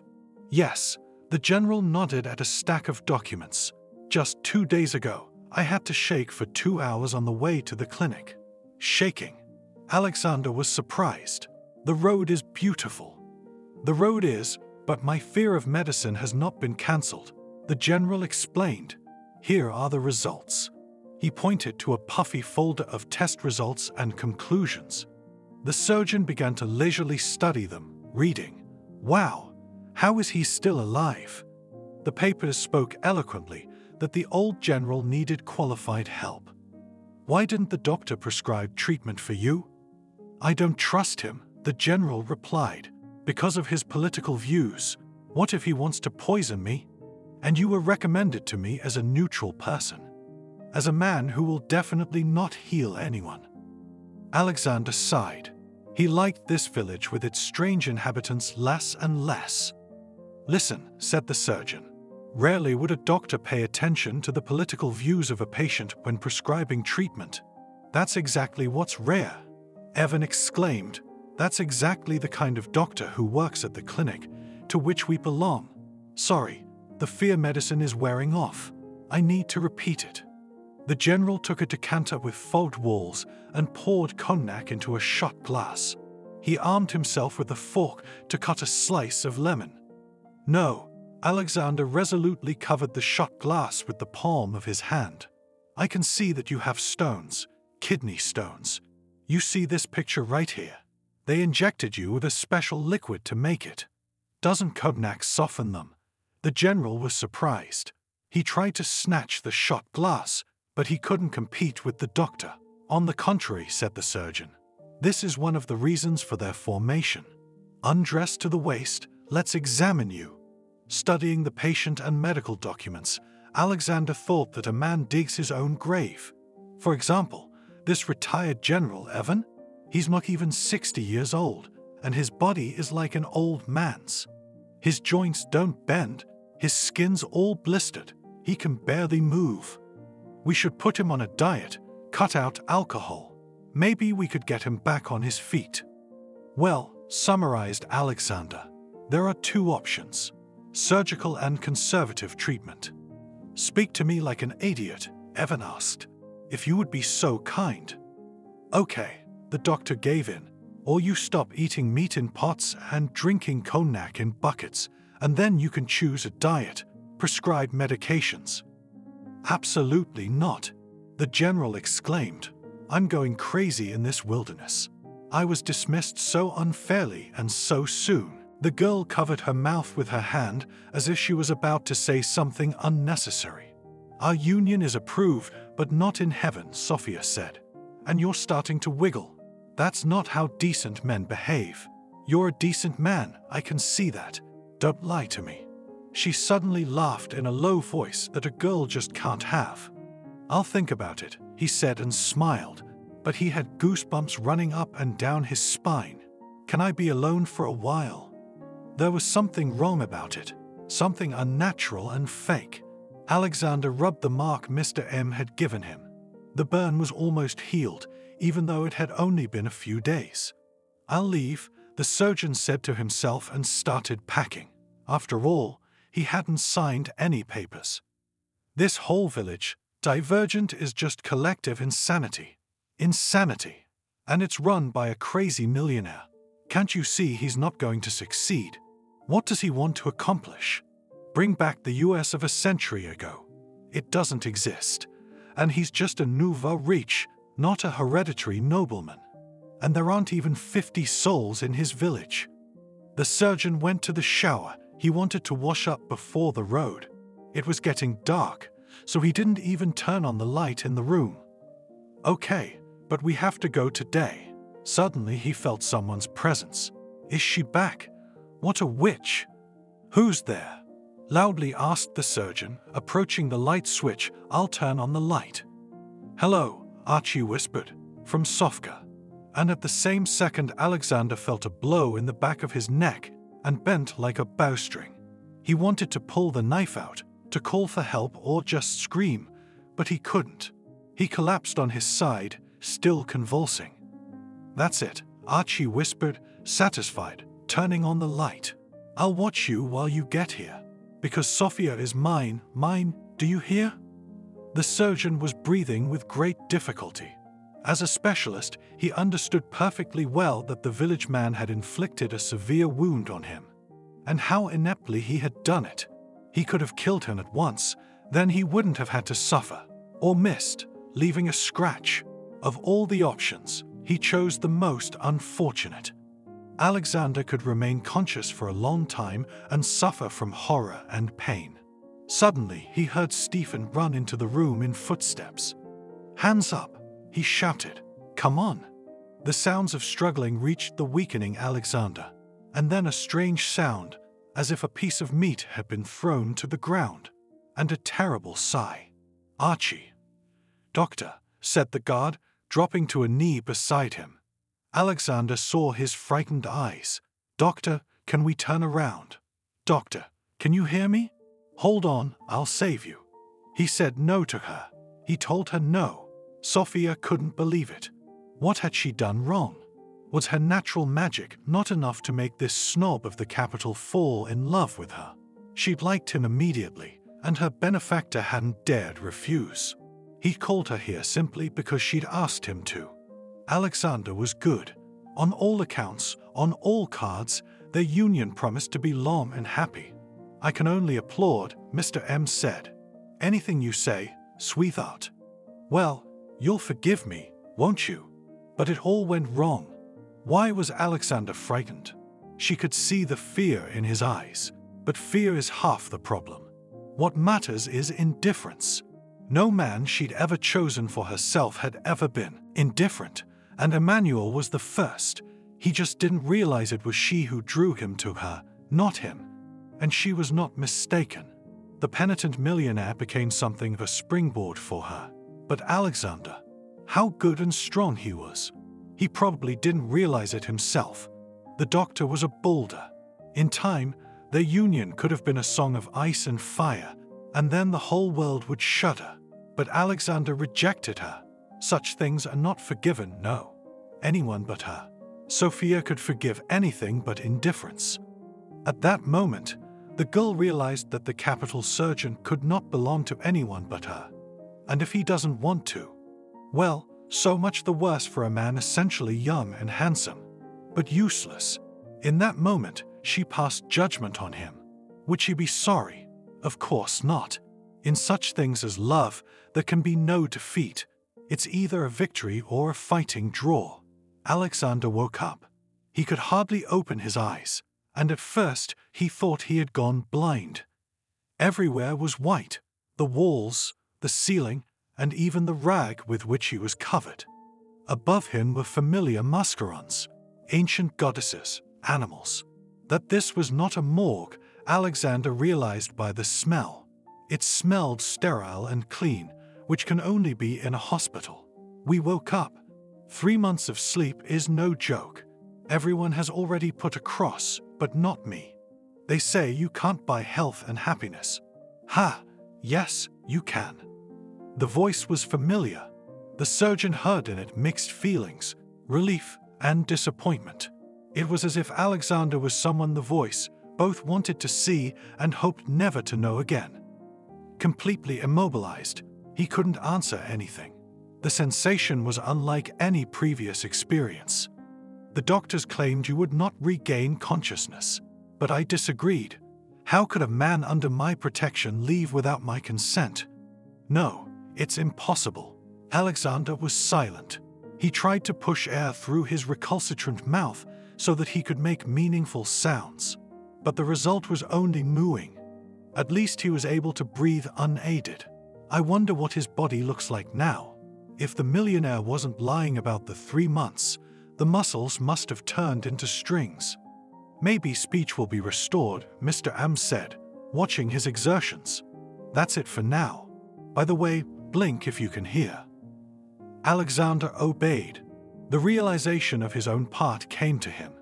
Paralyzed, turned into the broken doll he'd examined during his internship. Did he ever think he'd be in the same position? I'm not leaving you, Mr. M said eagerly. You see, the outpatient clinic came in handy. You could say you built it for yourself, couldn't you? No, really. I've had a feeling for a long time that it should be built. I could send you to Washington or even Berlin. But no, I can't. I need to be sure you're all right. The surgeon never gave up trying to ask a question. He exhaled air with his mouth, trying desperately to lift his tongue to the sky. He could feel it a little. S, he whispered, and only a man of true passion could make sense of it. Sophia. Emmanuel interjected. Oh, she was so ashamed. She's the one who put him up to it. You know, though. No, I did not bring her to justice. What's that gonna fix? Now we keep each other's secrets and balance them out. And you look like a tank, like a Baroque vase. Mr. M was silent for a moment. I'm really sorry, but don't worry, Sophia will visit you. Read books, feed you. I'll make sure that for the rest of her, or the rest of your life, rest, doctor, and don't worry about a thing. All your troubles are behind you. Maddie and Mickey were sitting on a park bench. They were holding hands. You could see the big Maddie between them. Maddie, I don't believe there are feelings like that. He looked into her eyes. Barry, I'm so happy. They were together like crazy. They didn't notice anyone or anything around them. Hello, could you look at my phone? A girl walked into the cellular salon, where they also provided repair services. What happened? A handsome young man came out to her. I don't know. It doesn't hold a charge at all, or I'm doing something wrong. She took the device out of her pocket. Yes, he smirked. The model was not modern at all. What? You can't fix it. The girl was upset. Unfortunately, it's just been working for a long time. That's why it doesn't hold a charge. The guy thought what he could do. Well, thank you. Thought she was left without a phone. You know, I can offer you an alternative. He went into the back. Yes, I'm listening. She liked being treated so well. Just a minute, the young man shouted. Waiting. The girl turned to the display case with phones. Yes, she certainly wanted a new and modern one, but unfortunately, she couldn't afford it. Here, finally, the guy came back. Look, the model, although not new, but will serve for a long time. What? I cannot afford to buy even the cheapest phone. she resented. Really, if she wanted to do it, she would not have chosen it herself. No, you don't understand. You give me yours and I give you this one. He smiled. Is that how it works? She didn't believe it. Why not? The smile never left his face. I don't even know. The girl began to feel embarrassed. It's okay. Take it. He handed her the machine insistently. Thank you very much. She didn't know what else to say. What's your name? He asked her. Maddie, she blushed. And I'm Mickey. He held out his hand to her. Good, she thought. The guy's going to ask for something in return for giving her such a gift. Well, what are you standing there for? You can go. The deal is done, he laughed. I don't even know how to thank you. She stood there blushing. Write down my phone number. I will not ask for yours, so that you do not think anything. But if you decide to call, I will not mind, the young man said with ease. That's it. Maddie didn't believe him. Yes, he could see how unsure the girl was. Good. Then dictate. She prepared to write it down. After Mickey said all the numbers, they said goodbye, and the girl left the salon. She was walking, and her pocket was directly burning through her new cell phone. It still didn't fit in her head how you could come into a store and they gave you something there. Mickey, did you give her the phone for nothing? A colleague asked the guy when they were alone in the store. Yes, he nodded and took the money out of his wallet and put it in the cash register. Are you crazy? His friend laughed at him. There was indeed a promotion going on in the salon. A person could bring in his old phone and get a new one at a discount. That's how Mickey made the deal, but he paid for the purchase himself. You should have seen her. She came with a phone with which now even grandmothers do not go and cannot buy a new one. Even the same, the young man was responsible for his act. You are definitely not all at home, twisted his finger at the temple partner. Okay, I hope she calls me, he winked at him. You didn't even get her number. The friend was amazed at all. I think she'll want to talk to me, Mickey said confidently. Well, went the comrade to the back room to get something to eat. Mickey wasn't the kind of guy who was labeled a nerd or a sucker. He was a good-looking, confident young man. When he'd seen Maddie, something about her had caught his eye. And now all he could think about every day was when she'd call him. Maddie came home. She poured herself some tea, sat at the table with her new phone in front of her. She pondered whether she should dial the number she had today or not. On the one hand, what's the big deal if they go out? But on the other, what if he thinks she's frivolous? Hey, she walked into the office the next day. How's it going? A friend, and in the same person, a coworker, asked after the greeting. I'm fine. Maddie set her bag on the desk and put her phone down. Wow, a new one. She picked up the phone in her hands. Yeah, you won't believe it. The girl started to tell her. No way, laughed Natalie. You know I don't have any extra money. Maddie turned away because they didn't believe her. And why would I lie? Now, Natalie went on the internet and looked up these promotions. Well, what's there? Maddie thought to herself. She could look it up. That's what I was saying. There's no way. The girls read about a real discount. It turns out, Maddie clamped her hand over her mouth. He seems to really like you, laughed the girlfriend. You know, he did give me his number. She opened her contact list. What about you? Natalie got curious. Nothing, I can't dare. Maddie always told the truth. I don't know. If I were you, I'd call. At that moment, the supervisor came through the door and the girls started to work. When it was lunch break, the girlfriends went out for coffee and a scone each. Now would be a good time. Natalie glanced at Maddie's phone. I can't. What am I going to tell him? She blushed. Nothing. Asked to meet tonight. And then you can talk it over. The girl taught her. Do you think so? Maddie stopped. I don't think, but I'm sure. She took the phone from her girlfriend's hands, dialed the number, and put it to Maddie's ear. There were only 3 or 4 beeps, but in that time Maddie had experienced such excitement. Her heart was pounding in her chest. She thought the pounding would make her unable to speak. Her mind was all jumbled up. "Hello," Mickey answered. An unfamiliar number popped up on his screen. He hoped it was Maddie. "Hi, it's me," she said very quietly. "Maddie," he clarified, because he'd been getting calls from different unfamiliar numbers lately, and he'd asked her name from all of them. "Yes," she looked at Natalie and nodded. "And I thought you wouldn't call anymore," he admitted. "You know, I'm a little busy right now. I'm on my lunch break, but if you don't mind, we could meet tonight," she said in a rush, because she was so shy. "Sure, tell me where and I'll come." He didn't want to stress the girl. "Come on, I'd better go to your salon." Maddie didn't want him to think he owed her. She always did everything herself. She wasn't used to someone helping her. "Okay, I finish at 6. I'll be waiting for you." I could hear him smiling. "There you go, and you were afraid. It's no big deal," Natalie told her as Maddie put the phone away. She was still all red and her hands were shaking with excitement. That's the first time I've ever had that," the girl exhaled.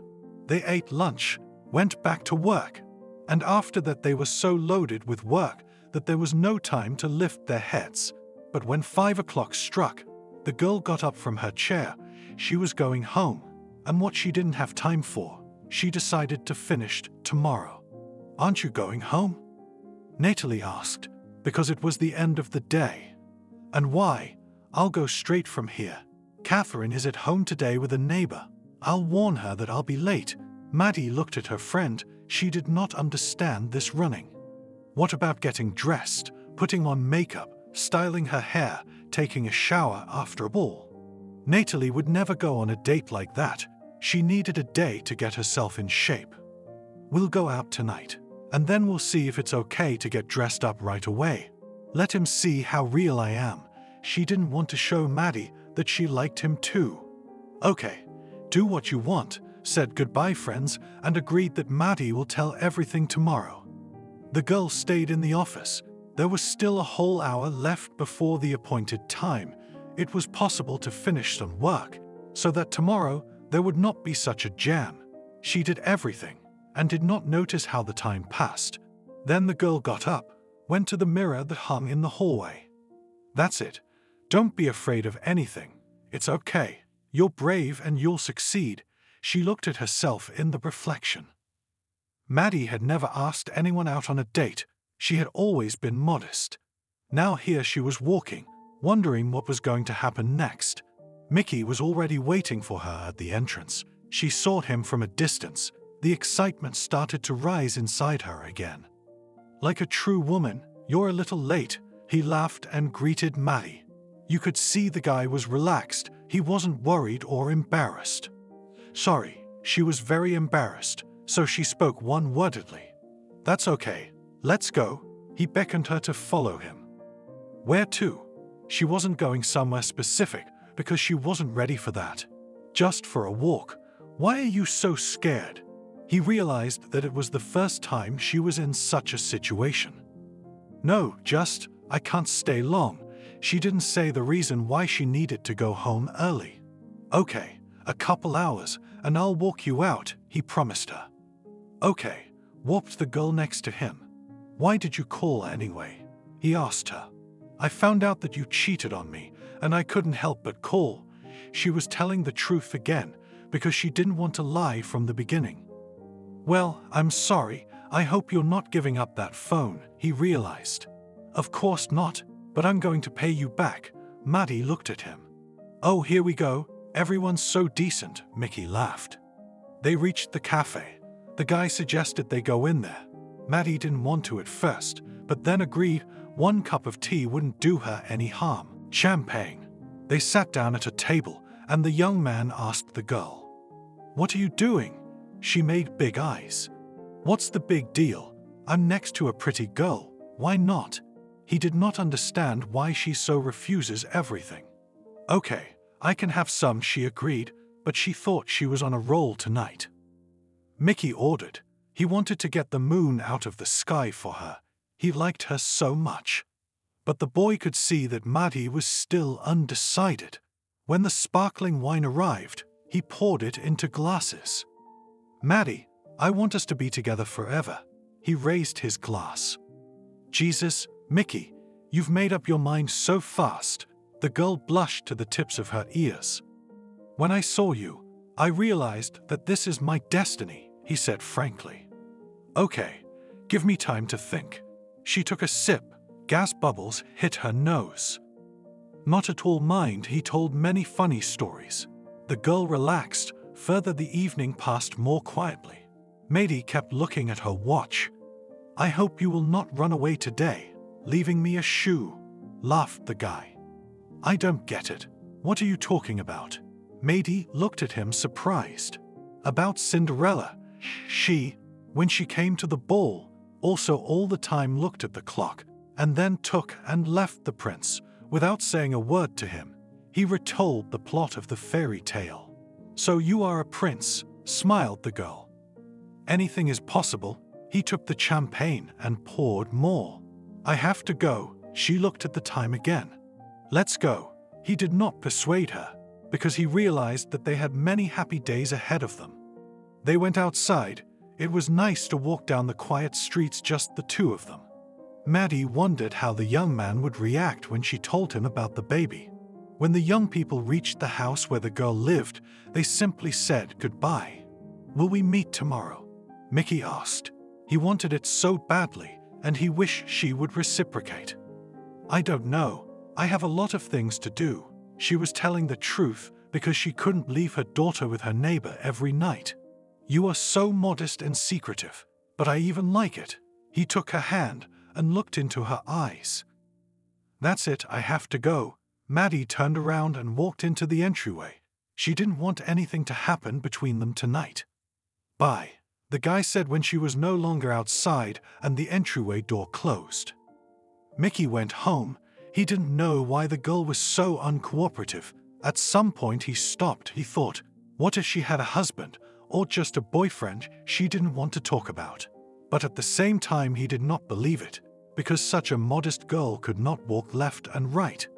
The young man somehow waited for the next day. When it was lunch break, he dialed Maddie's number.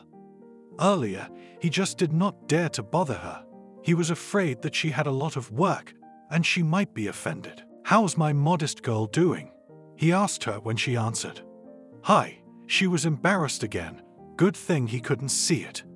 "If you can't tonight, maybe you and I could meet up now and have coffee." The guy didn't even ask, he asserted. "Okay," she quickly agreed, because she didn't want to discuss it in front of everyone. He waited for her at the exit of the building, and then they went to the cafeteria that was nearby. Mickey did what a real man should do all the time. He opened the door in front of Maddie when they got to a table, pulled back a chair, and then placed their order. "What will you have?" he asked the girl before he did. "A cappuccino," she replied. Maddie really liked that drink, but lately she had to make do at home with a simple instant one because she didn't have any extra money. Now, he held up his hand for the waiter to approach them. "You're so..." Na raised her eyes at him. "What kind?" laughed the young man. "I don't know." Attentive, she picked up her napkin and now focused all her attention on it. "Maddie, I've already told you that I like you and I'd like to start dating you." He repeated again what he said a day ago. "Okay, there's just one thing you need to know." The girl got excited. "Are you married?" Immediately, he made the assumption that tormented him the most. "No, I would have confessed right away." She laughed. "I don't care about the rest." He breathed a sigh of relief. By now dinner was coming to an end. "Mickey, I can't go out with you tonight. Come and visit us." With these words they walked to the steps of the organization where Maddie worked. "I'll be there at 7 o'clock then." He was very thoughtful. The guy went to work and thought to himself, why she said to us, who she lives with. Probably that's what she wanted to talk about. But in the end the guy decided that today everything would become clear and he wouldn't have to think and guess anymore. Maddie didn't stay late today. She left home on time. There were still a lot of things to prepare. On the way she went to the store, bought the essentials, no frills. Aunt Sveta, good evening. She knocked on the neighbor's door where her daughter was. Come in, now we'll drink tea and talk, welcomed her woman. No, I have no time today. Ekaterina, let's go home, she called the girl. Well, then next time, upset neighbor. Sorry, Maddie in front of her was also ashamed, sits constantly with her child, and she cannot even talk to her. They entered the apartment. There the girl immediately went to the kitchen, put the kettle on. She still had to change. Mummy, is someone coming to see us? There was a little girl standing in the hallway. Yes, a very nice uncle, she told her. Is he my daddy? The girl had never met him. No, but maybe he will be. The mother hugged her daughter. What's his name? The little girl asked.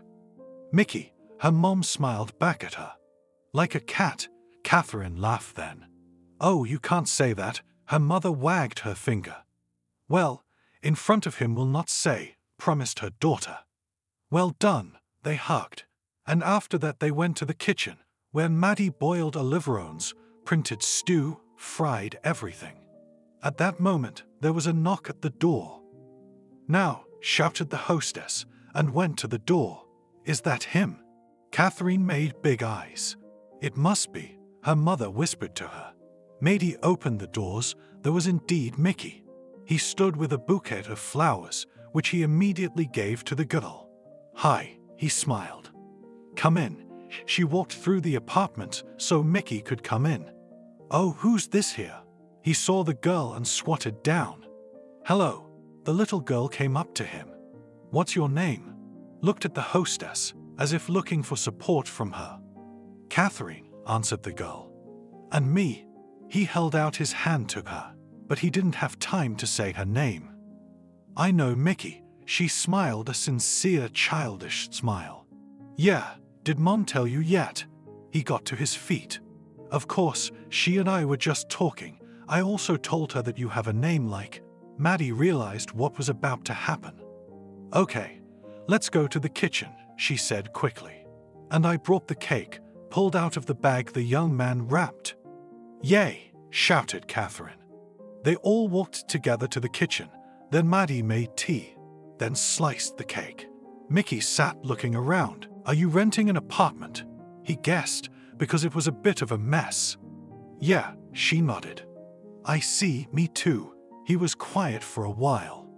Catherine, go to the room, Uncle Mickey and I need to talk, her mother asked her. Right away, she took her plate of cake and tea. Why didn't you tell me right away? Mickey asked immediately. Why, do you mind? Maddie understood. Not many men want to date a girl who has a child. On the contrary, I'm all for it. He took her hand in his. You're not cheating. Maddie glanced down at him.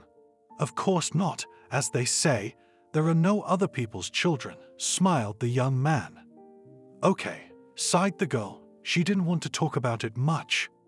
What okay? I offer her my strong male shoulder, and she's okay, as if offended by Mickey. They sat for a little while longer, and then the young man started to get ready to go home. Are you leaving already? Catherine looked out of the room. Yes, everyone has to work tomorrow. We have to go to bed, he said, and then he looked at Maddie. Don't worry, everything will be fine, he told her. The next day they had coffee together again at lunchtime, and in the evening they went for a walk together. Catherine was with them. After the young man came, helped to do something in the apartment. Going to cafes in the afternoon became a ritual, and in 3 weeks Mickey and Maddie were already deciding who they would go to live with, him or her. It didn't matter, both apartments were rented. She held his hands and couldn't believe that such feelings could exist not only in the movies, but in reality. You see, it happens, he kissed her back. They lived together. Catherine Mickey took Mickey as his own. Everything was very good. They were both working, bringing income into the family. Things were starting to happen. You never told me about Ketchia's dad, Mickey asked her. There was nothing to tell about him. As long as he was comfortable, everything was, and as soon as we stopped satisfying him, he disappeared." The girl smiled sadly. She remembered how she'd met the scoundrel. When she needed him, he idolized her. And then Maddie found out that she was expecting a child. Then her husband told her that he had found someone else and was leaving for her. "You see, he's too young to raise kids." She clipped his wings. "Were you married?" He saw that she went along with him. "Yes, not for long, 6 months only," sighed Maddie. How much it hurt her then, she can't even convey it. "Okay, let's not talk about it." Mickey hugged the girl, not to give her a reason to remember. After that, the young man made a decision that he would definitely, in a short time, make her an offer. He wanted to do everything for the sake of these two people for whom he now took responsibility. Natalie asked her at work. She was interested in everything. "It's very good. It doesn't seem real, like a movie," Maddie said, while she was thinking about something. "So enjoy it, before this one runs away," advised her friend. She knew what the girl had in the past. "No, this one won't run away. He's going to propose," Maddie said dreamily. "What about you?" Natalie wondered. "And I don't need it. What's the hurry, especially since I've already been there? I know that there's nothing to do in marriage." The girl looked out the window. They gossiped all day, but they didn't agree on anything. Maddie went home. The people she loved were waiting for her there. There was no need for any distractions now, so after the end of the workday, the only way to go was to her home. "Mickey, why don't you ever talk about your relatives?" Maddie asked him in the evening. "What's there to tell about them?" He shrugged. "I don't know. Anything. Who do you have? Mom, Dad?" She tried to get him to talk.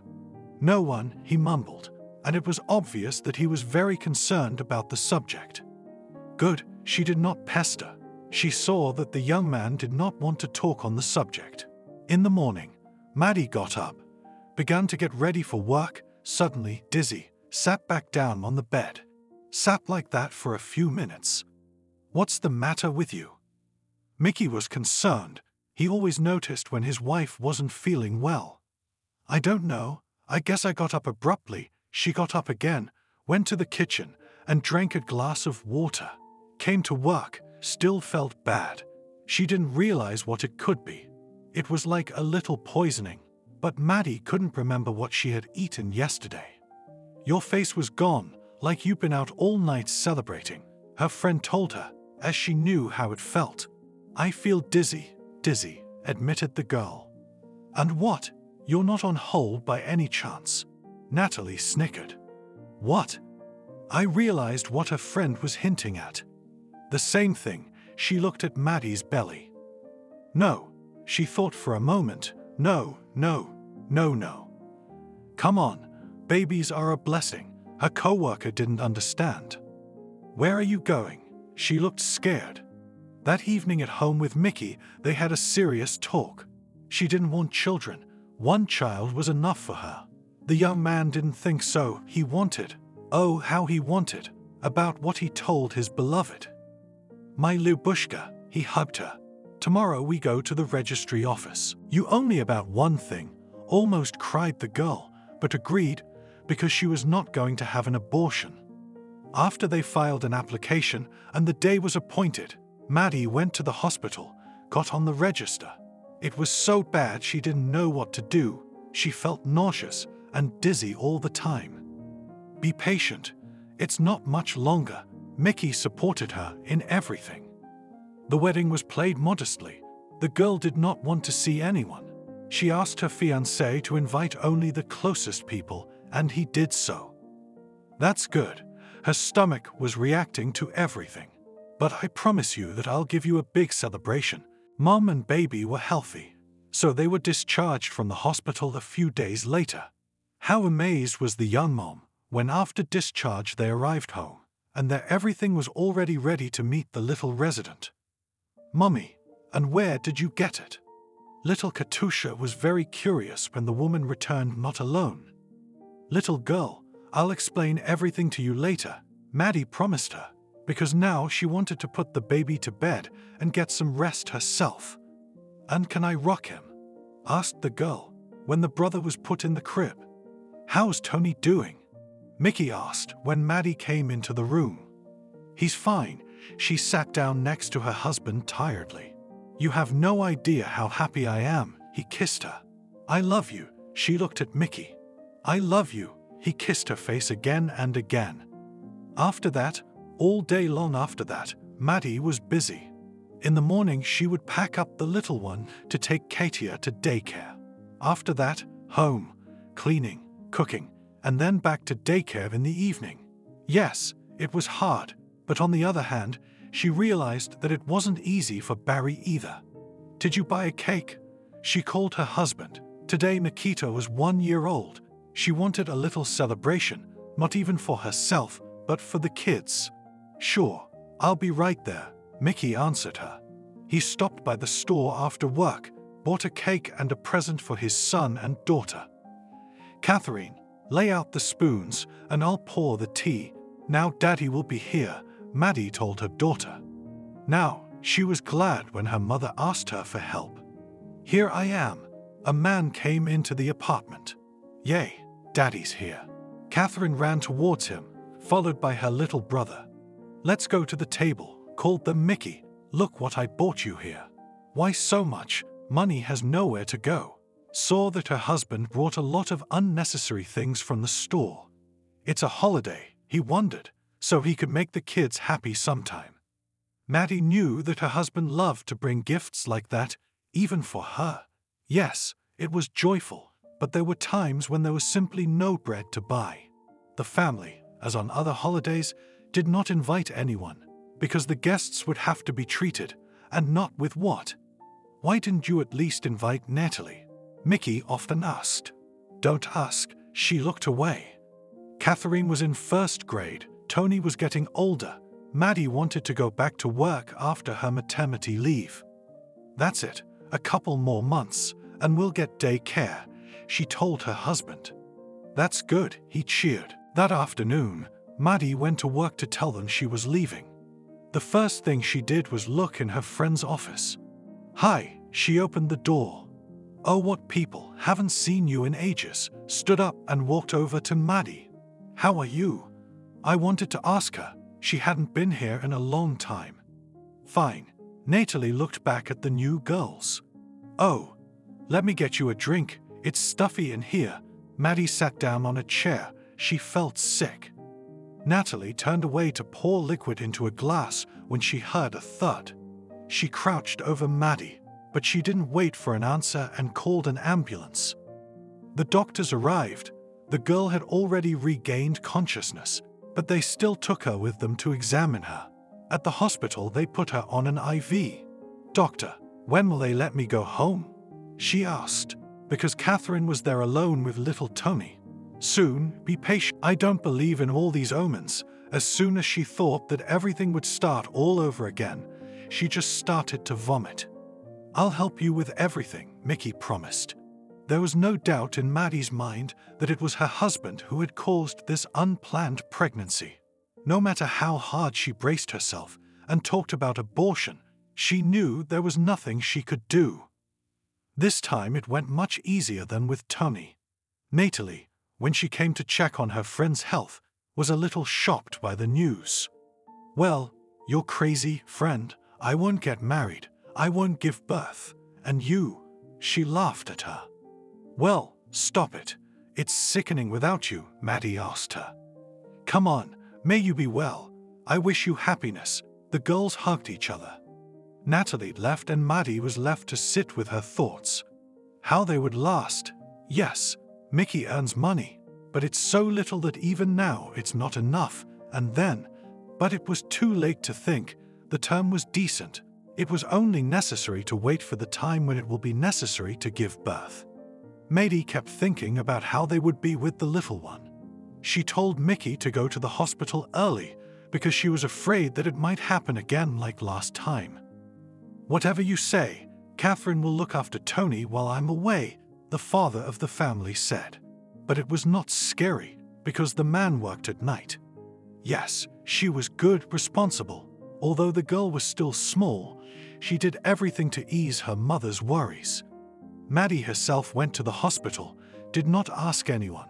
Then, before the deadline set by the doctors, there was still a week, but the woman was afraid something might go wrong. Hello, she was met, put in the room. Now she could not worry about anything, because if something starts, the doctors are always there. I'm so scared, said one of the girls who was lying here on the ward. What kind of pregnancy are you having? Maddie asked her. At first, she looked at her. I'm on my third, and I'm still scared, she told her. It's already known what's going on. Her roommate didn't understand. No one knows how everything will go, and more afraid for the future, not for today, complained Maddie. Oh, what is there in the future? Everything will be fine. The girl believed in it, because she was young and had not yet faced the difficulties that exist in life. They didn't talk anymore, each thinking about her own. Maddie was imagining all the diaper rasping that had bored her lately, and now consider it a new circle. Staying up at night, getting up to the baby, potty, pacifier. She didn't even want to think about it. Labor began early. The doctors praised the woman that she came early. Now there was no need to hurry anywhere. She was quietly transferred to the ward, and there, without any nerves and hurry, all the procedures were done. She screamed. This time it hurt a lot. The last time it had also hurt a lot, but now it seemed to be several times worse. It's okay. Breathe, the midwife commanded her. I can't. It hurts. Maddie strained. Now, the doctor saw the head already. Maddie pushed once more, and her next daughter was born. She lay there without strength and did not understand what was going on around her. Yes, the midwife said, and put the girl on her mother's chest.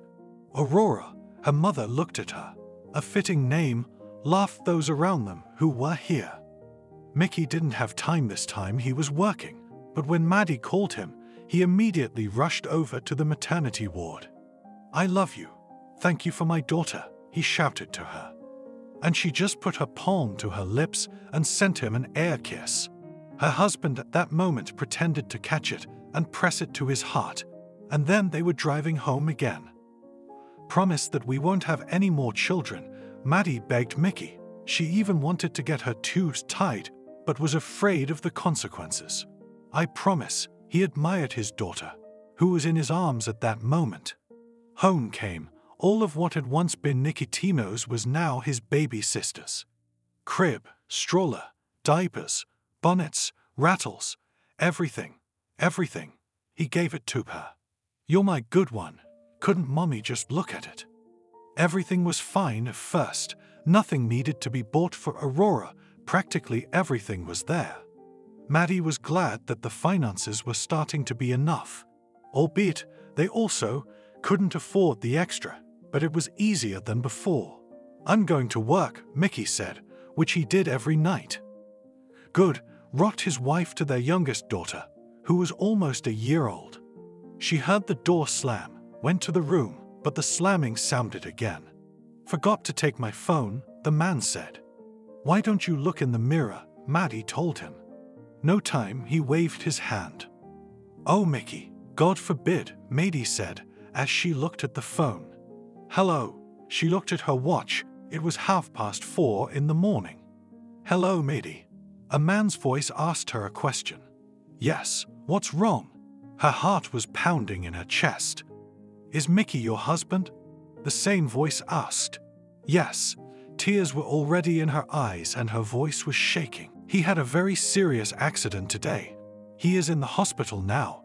If you leave the house right now, you may still have time. He disconnected the phone. Catherine, please look after the little ones. I went. The mother was thrashing around the apartment. What happened? The girl couldn't understand in her sleep. I'll come back and tell you everything, her mother told her. She could not call anyone for a long time, and when the car finally arrived, Maddie did not count on anything. Where's my husband? I'm Maddie, she shouted at the whole ward. Quickly here, one of the girls in a white coat called out to her. Maddie, her husband looked at her and leaned back. Mickey, I love you. Don't go. Don't leave me. She was getting hysterical, but her husband couldn't hear her. Calm down, they gave her some kind of sedative, but nothing could help Maddie now. The woman was inconsolable. She didn't know how to go on. They brought her home, the Barry was gone, and she knew it. "Mom, what about Dad?"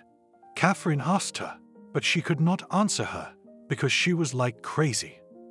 Everything helped to do friends and colleagues in the work of men. "How can I now?" Fell a woman on the body of her dead husband, but no one could no longer answer her. "Maddie, calm down," Natalie tried to support her. Everyone understood why the woman was killing herself. After the funeral and the wake, she sat in the kitchen, staring blankly at the wall. "Mummy, the children want to eat." Catherine came up to her. "My darling, how are we going to be now?" Maddie realized that she had babies. She couldn't go to work yet, and she had no money. The rent was paid for several months in advance, and then what? Maddie pulled herself together and went to Social Security. She told them about her problem, and they promised to help her. She could get some clothes or something, but it wasn't enough. "Maddie," the social worker called her in the morning, "we found a small house in the city. You can go there." "Thank you," the woman realized. That was the least she could do. She packed up the kids, and they moved in. Next, Maddie went to the Department of Education to ask for a place in a kindergarten. The option they offered was an overnight facility.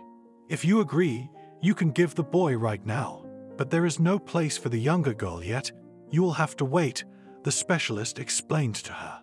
"Okay, I agree," she thought. "It will be easier this way anyway." "Mom, I will not wear this." Catherine pointed to some rags that her mother said to wear to school. "My dear, think about it. We have nothing now, and we should be happy with what we have." Maddie hugged her eldest daughter. While they were arguing about who would wear what, there was a knock on the door. "Who is it?" The woman looked at Katia. "How should I know?" she shrugged. When Maddie opened, she saw the woman. She was unfamiliar to her. "You don't know me, but I want to help you. I heard what situation you had, and here, I brought you." She pointed at the bag with things. "Thank you. Come in." The landlady let the neighbor into the house. "My daughter's things are there. She's grown up now, but they'll be just right for you." She looked at Katia. "Can I look at it?" asked the girl. She was still a little girl, but she understood a lot. "Yes, of course," she nodded. The girl went to the bag, opened it. There were really good things, which she immediately began to try on. "Thanks again," looked Maddie and the neighbor at all of this. "You what? Anyone could be in this situation." She touched her arm. "You come on in." Maddie really was grateful to her. "Okay, sure. See you later." She looked at the landlady and walked out. "I'm going to school," Catherine said, took her bag and left. Her mother stayed at home. Little Aurora was asleep. She could do things. She washed the floors, did the laundry, cooked. In the evening, when her daughter returned from school, the house was very quiet. "How Tony is missed," the girl said sadly. "Nothing. Let's hope that everything will get better," sighed the mother heavily. Now in the morning, when Catherine left, Maddie did things, and then sat Aurora in the stroller, and with her they went for a walk. One day they were sitting in the park and a woman came up to them. "You're Maddie, aren't you?" she asked her. Yes, she wondered how all these people knew her, since they didn't live very far away. "Your story is all over the neighborhood," she explained. "What's your name?" She had to get acquainted. She couldn't just talk to everyone and not know their names.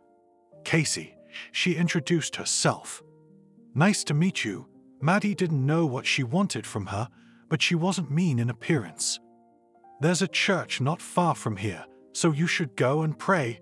Go to a service. It might make you feel better," Casey advised her. "I've never been there," Maddie told her. "Are you baptized?" the woman asked her. Yes, she nodded her head. "All the more reason to go," Cassie insisted. "All right, I'll think about it," Maddie promised her. "You know what a good father we have. You talk to him. Everything will get better right away." The woman kept telling her. Thank you. Maddie had said that word so many times lately that she was beginning to think it was all she was saying. You're welcome. Casey got up from the bench and walked away.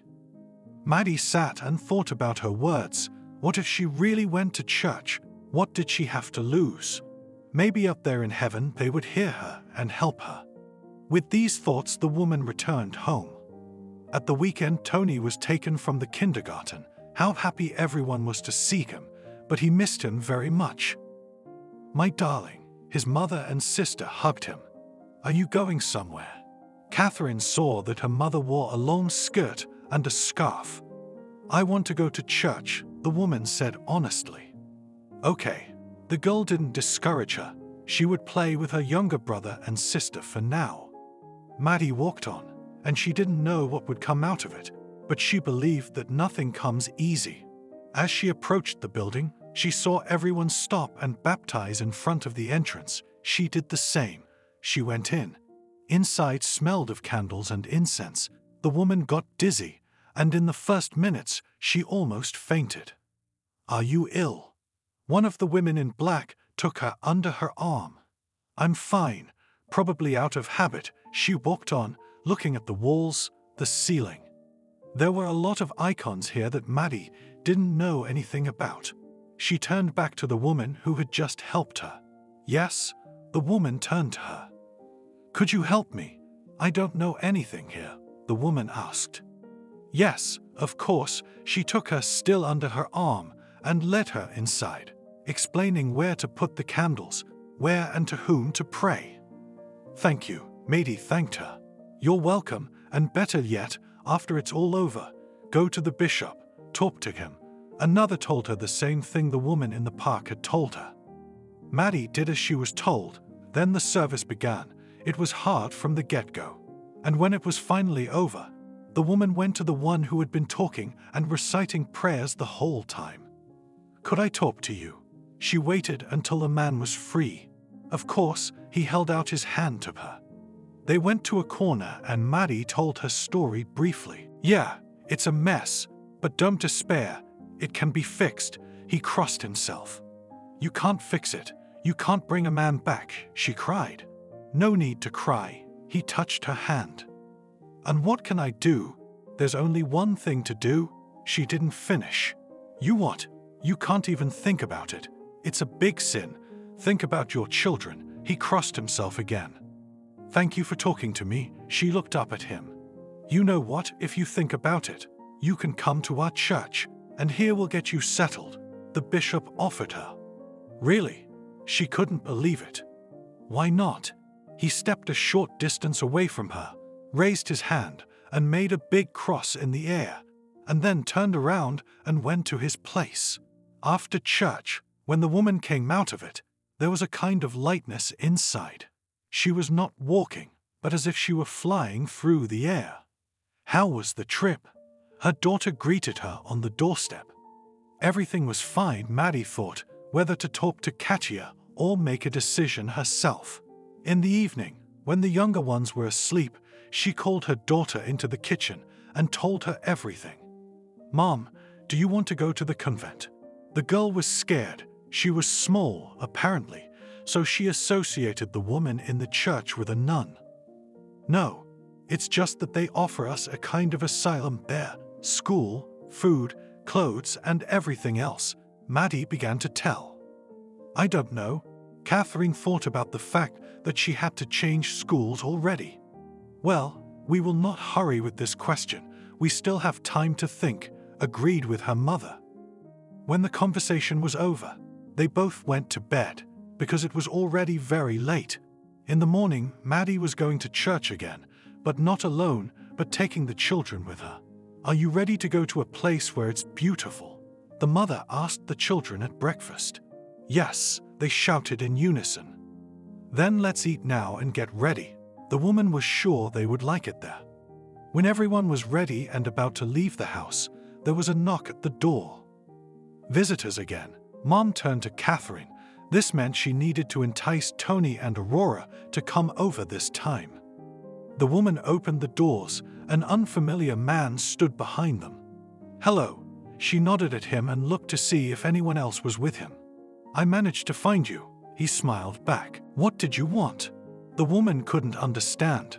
"Here, Mickey told me to give this to you, but only if he is not young."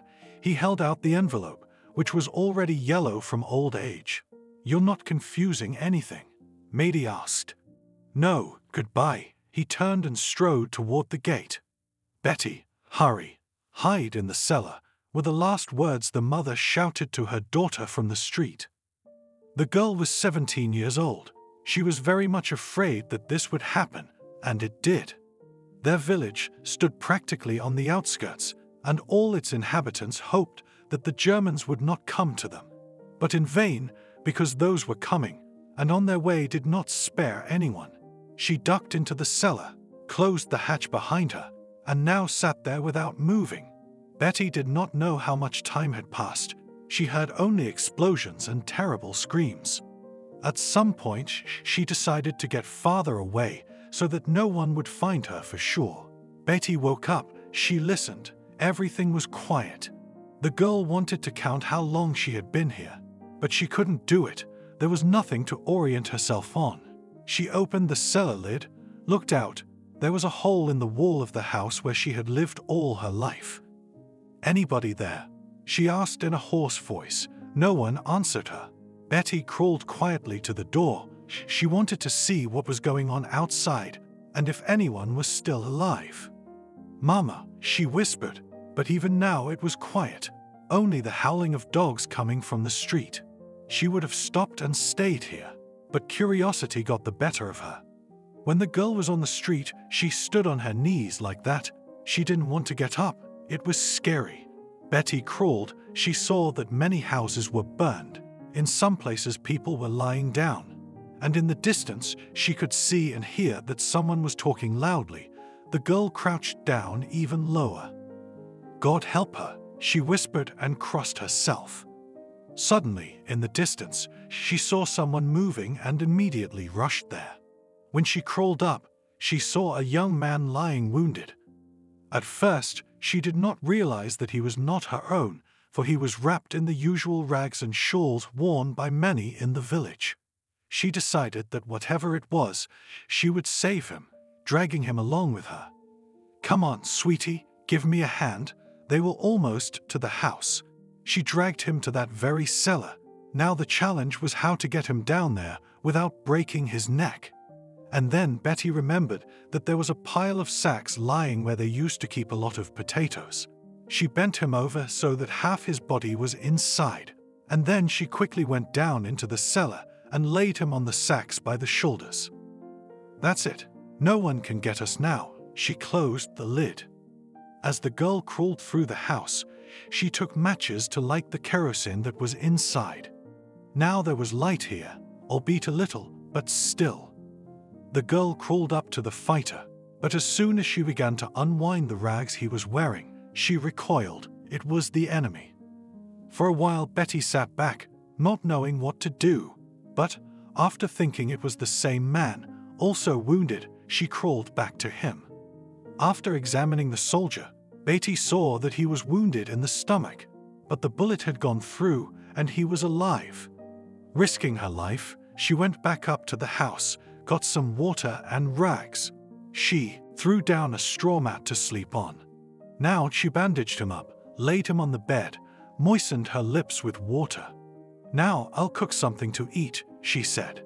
There were various preparations on the shelves, including stew that had been put aside for a rainy day. She printed it out, tasted it, and smeared grease on the soldier's lips. He coughed. "Come to your senses," she asked him. The girl was scared here alone, and here, even if it was the enemy, she was not alone. "Who are you?" he asked, when he woke up a little and looked around. "I don't understand you." Betty smiled at him. The soldier exhaled. He understood what the Russians had, but there was nothing he could do. "Where are we?" He spoke again. Fear was in his eyes. "Still do not understand, but you do not be afraid. Everything is fine." She wanted to stroke his cheek, but he took his head away. It had been a long time, more than a day. Betty fed her rescue. Then they went to bed. They communicated mostly in gestures. The girl had climbed out more than once, and Ivo, as he introduced himself to her, if she understood correctly, couldn't do it. Look what I found, she brought different things. It was very scary at first, but then not so much anymore. Dank, he looked at the strange girl and was now already smiling at her. Good, she nodded her head and smiled back at the guy. Come here, he gestured to the girl. What? She came over. Beautiful, he said with a great accent. Thank you, she blushed. She too liked this handsome, non-Russian young man. After that he drew her to him and kissed her. It was the first time with Betty, so she immediately recoiled from him. But he only laughed and again pulled her by the hand to himself. The girl thought that he would not do anything to her here, for she could escape at any moment. You are good, she showed him. Beautiful, again he repeated the word he had evidently known before. After that, Betty stopped resisting. There were no more explosions and screams outside, and the young people were still in the cellar. The girl ran about the village, running into houses where no one was already there, looking for provisions and other things she would find. Ivo was fully well by now. Somehow he showed Betty that he could get out of the cellar by himself. He put on what he had and went out of the house. Where are you going? She held out her arms to him. See here, he waved to her. She sat down on the bench and cried, realizing that it was all her own fault, but there was nothing she could do. Threw down a straw mat to sleep on. Now she bandaged him up, laid him on the bed, moistened her lips with water.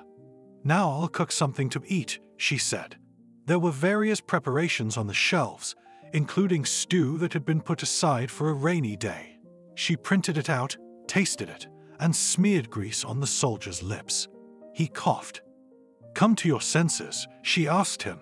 The girl was scared here alone, and here, even if it was the enemy, she was not alone. Who are you? He asked, when he woke up a little and looked around. I don't understand you. Betty smiled at him. The soldier exhaled. He understood what the Russians had, but there was nothing he could do. Where are we? He spoke again. Fear was in his eyes. Still do not understand, but you do not be afraid. Everything is fine. She wanted to stroke his cheek, but he took his head away. It had been a long time, more than a day. Betty fed her rescued. Then they went to bed. They communicated mostly in gestures. The girl had climbed out more than once, and Ivo, as he introduced himself to her, if she understood correctly, couldn't do it. Look what I found, she brought different things.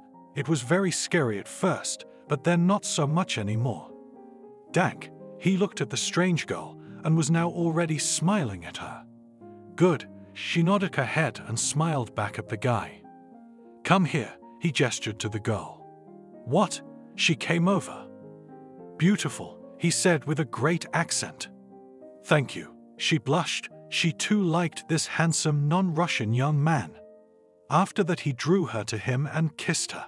It was the first time with Betty, so she immediately recoiled from him. But he only laughed, and again pulled her by the hand to himself. The girl thought that he would not do anything to her here, for she could escape at any moment. You are good, she showed him. Beautiful, again he repeated the word he had evidently known before. After that, Betty stopped resisting.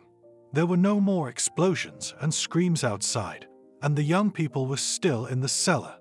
The girl ran about the village, running into houses where no one was already there, looking for provisions and other things she would find. Ivo was fully well by now. Somehow he showed Betty that he could get out of the cellar by himself. He put on what he had and went out of the house. Where are you going? She held out her arms to him. CEO, he waved to her. She sat down on the bench and cried, realizing that it was all her own fault, but there was nothing she could do. The girl never left. She stayed in the village and began to rebuild the house. The war was coming to an end. The men began to return. Oliver came to his native village and did not recognize it, so it had changed. Almost no whole building was left. Then others began to pull up as well. "Hello." Betty heard someone say hello to her. "Hello, Oliver," she answered him. "Betty?" He couldn't believe his eyes. "You didn't recognize her." She was smiling. "We're there. I was leaving. She was like this." He showed her small stature. Time was running out. She turned away. "Can I come in?" the man asked. Of course, she went into the house herself. "They've done a lot of housekeeping." Oliver sat down at the table. "Yes." Betty remembered Ivo right away. "How did you stay here?" He couldn't understand. "Here." She waved her hands and said nothing more. "Anything?" He looked around the house. "Practically nothing." She shook her head. "Okay." He realized how difficult it would be for everyone. Now, she went into the cellar, where there was still some salt or stew she did not know. "Master, you need to go to the house." He looked at the hole in the wall, which the girl fixed with what she could. No argument, she put everything on the table. "How do you like my person?" He did not wait for anything, but went straight to the attack. "Oliver," she blushed. "What's wrong?" He didn't understand. "I can't promise you anything." She pulled her dress over her stomach. It was already bulging a little. "Wow, we were fighting back, and you're here." He pressed his lips together. "Go away," she almost cried. "Okay, if you tell me everything, it'll be okay." He held out his hand to her. And then Betty told him the story that had happened to her. She cried almost the whole time. The man showed his fist to the invisible enemy. "Do not be angry, not nice, so go on." The girl did not want anything from him. "It's all right, but in the village you cannot stay. As soon as the baby is born, you must leave immediately," said Oliver. "And even better, leave now." They did not decide anything for a long time, took their modest belongings, and went to the neighboring village. They stayed there for a few days, and with their grandfather, they traveled by wagon to a place where no one knew them. "Here we'll live." We moved into an empty house on the outskirts. Betty realized that this man had saved her from shame. "Well then, we must have a wedding," Oliver said cheerfully. "What will people say?" Betty looked at him. "We did not have time before the war, and there is no way, so now they decided to make a holiday." He said that they would answer to their fellow villagers. "Good." The girl hugged him. "Then we can invite, and we will prepare." It was decided that the Victory Day will be celebrated, and the wedding will be timed here. All the residents brought what they had from home. It was fun. No one even asked questions, so Betty relaxed. Oliver was willing to do anything for his wife. He never reproached her for anything. Oh. She clutched her stomach. "Now, love," ran Oliver out of the house. He ran to the local grandmother midwife to bring her home. "Water, rags," she commanded at their house. The man was very worried. He did everything he was told, and after a while the cry of their son was heard in the house. Kolka was born. The happy father threw his hat up. "It's a bit early. How long has it been since the wedding?" The grandmother came out of the house. "It's none of your business," the man said to her. But even from this village they had to leave when they started to talk. And let them talk. The girl did not want to leave the place she had already settled. "No, that's not right." Oliver shook his head. And in the other village they were well received. Here no one knew anything. No deadlines were not counted, so they began to live quietly. Oliver got a job. Betty also wanted to work, but the man said she should raise her son first. "Harvey is mine." His mother stroked him on the head. He was very much like his father, which made him very sad. "What are you doing?" Oliver came home, and there was always a hot lunch or dinner waiting for him on the table. He appreciated his wife for that. She had time to take care of the baby and do everything for him. "Nothing here. I sing psalms," said Betty. "Well done." Her husband came up to her and hugged her. "How good it was that you came back in time," Betty always said. She realized what she owed to this man. Harvey was growing up. He was already running around the yard, chasing cats. His mother only had time to watch that he did not fall and did not tear his knees. "Betty, don't you want to work at the post office?" a neighbor asked her. Yes, she would go anywhere now. She couldn't stay at home any longer. "Good, then come tomorrow. They will be waiting for you," the woman told her. Thank you. She went to the local kindergarten to get Harvey accepted there.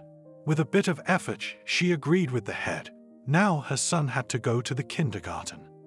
Now both husband and wife worked. The boy went to the kindergarten. The years went by. There was a real family. "Wow, time flies," Oliver said, when Betty collected the boy in the first grade. "Yes, it does," she sighed. The boy liked to learn. He was very inquisitive. But when he was in 5th grade, there was an accident. "Betty, there's a fire in the stables." A neighbor shouted and ran to their house in the evening. "What can I do?" She didn't understand, but got ready to run to the scene. "There's your Oliver. It's bad," screamed the woman. Betty knew that her husband would rush to the rescue of any living soul, and here were horses. She ran as fast as she could. There were many people near the stables. "Betty, he's here," one of the men shouted. Now, she was making her way through a dense wall of people who were shouting. "There," he pointed. Betty looked where the man was pointing, and there the beams of the ceiling were starting to collapse. "No," she screamed. Someone rushed inside, but Oliver was dragged out alive. "How could it be?" someone nearby wailed. "Did anyone call a doctor?" the neighbor, Betty, asked. "Now, but there's probably nothing we can do." The chairman shushed everyone. The doctor confirmed that Oliver had smoke inhalation and was crushed by a beam. Betty just sobbed and smeared her tears on her cheeks. And then there was the funeral, and everyone was here, and it was sad. "Isn't Daddy coming back?" Harvey asked Mommy. "No, honey. We'll have to live alone." She held him close. "Now I will be the main helper in the house." Harvey hit himself in the chest. He would never give his mother an offense. He saw how all his life for her father did everything.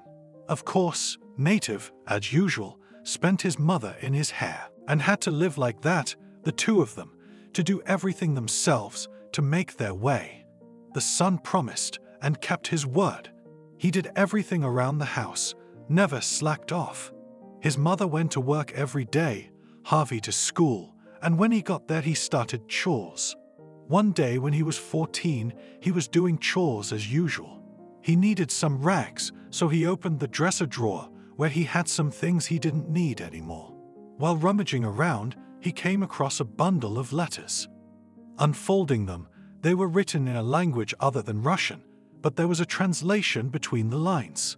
Harvey read them and sobbed. "What's this?" His mother came home from work, sat down at the table, and his son threw the letters in there. "Son, why did you get it, and how did you find it?" His mother looked at him and quickly thought of what to say. "It doesn't matter.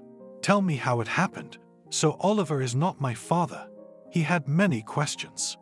"Honey, there was a war. I'm sorry about your mom," she cried. "Tell me." He sat down on the chair across from her, ready to listen. "I saved him." And again Betty had to tell the same story she had told her husband Oliver. Did she have to? He was a kid, and he understood. "Look, it's all happened. Why bring up the past?" The woman didn't understand. "I want to know why you wrote to him again." He nodded at the letters again. "Listen, Harvey, it's an old and long story. Are you sure you want to know it all?" The mother didn't know what to say to her son. "Of course, it's my father." He poked at the letters again. "Then, when Ivor left, I cried for a long time, more because I didn't understand what he was saying to me, not a word at all." A tear rolled down Betty's cheek. "So, what? I've heard that before," was the young man irritated. "I didn't need anything. I didn't know you existed yet either. Nothing was nice." And when a few days passed, a little calmed down, sat down at the table, poured a mug of water, wanted to drink, and saw on the tree a knife cut out some numbers and letters. Honestly, at first I didn't pay attention to it, but at night, When I went to bed, it hit me. It was the address, and no one but him could have left it there. My mother told me emotionally, as if she had gone back there a few years ago. And you wrote to him, the boy concluded. No, but I realized that he didn't just leave it there. She tilted her head, ashamed in front of the most beloved person on earth. So, when did you send your first letter? Harvey had no patience. When I heard about you, raised her mother's eyes to him. And him? Asked the boy, and then he grinned. He's read everything today. Yes, I wrote to him that I was expecting a child alone. I do not know how he read my letter, but from him came a reply, in which I did not understand anything. And when the time passed, I went to the school, to the German teacher, and she translated it for me, sighed Betty. He didn't want to know you. Harvey quoted a line from the letter. You know, Clara translated it verbatim. Maybe it didn't say that. And again a tear left a wet trail on her cheek. And then he asked you to come over, and Harvey pulled one of the letters out of the pile. Yes, but how could I? Because I was already with Oliver, and it all came to an end, she said sadly. Mom, how could you? While our soldiers were fighting them, you. He didn't finish, though it was clear. I'm sorry, son. She stood up, came over, wanted to hug him, but the boy shrugged. We've been told all our lives that this is the enemy, that we won, and now I find out that you. With this, he was ready to cry, but restrained himself. After this conversation, the boy did not talk to his mother for the rest of the school year. And after that he silently packed his suitcase and went to live in the city. Son, she looked at him as he left, and she remembered the moment when Ivo left the same way. Goodbye. Harvey didn't even turn around. The young man arrived, got a job. Now he was studying and working at the same time. Sometimes the lad thought of his mother, but always pushed those thoughts aside. Harvey knew what he wanted, but he never achieved anything. When he was already in his 30s, he met a woman.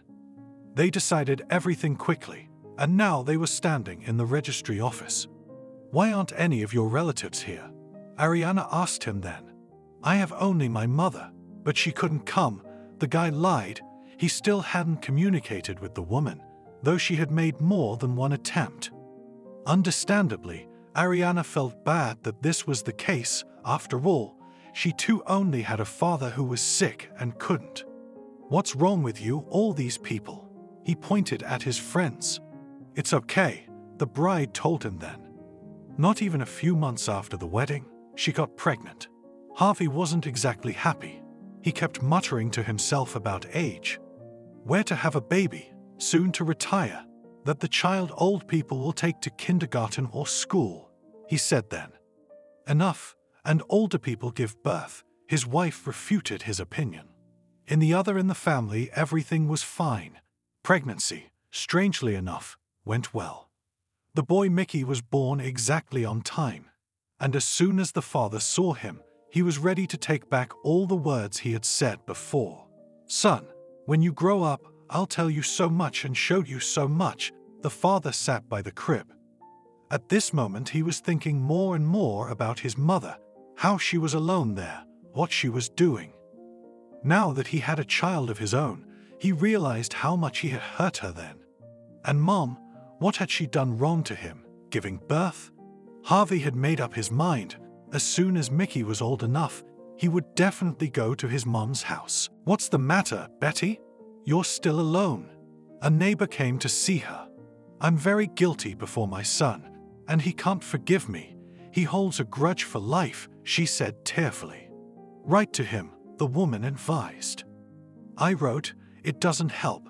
The letters just come back. She pointed to the dresser, where there were a dozen envelopes.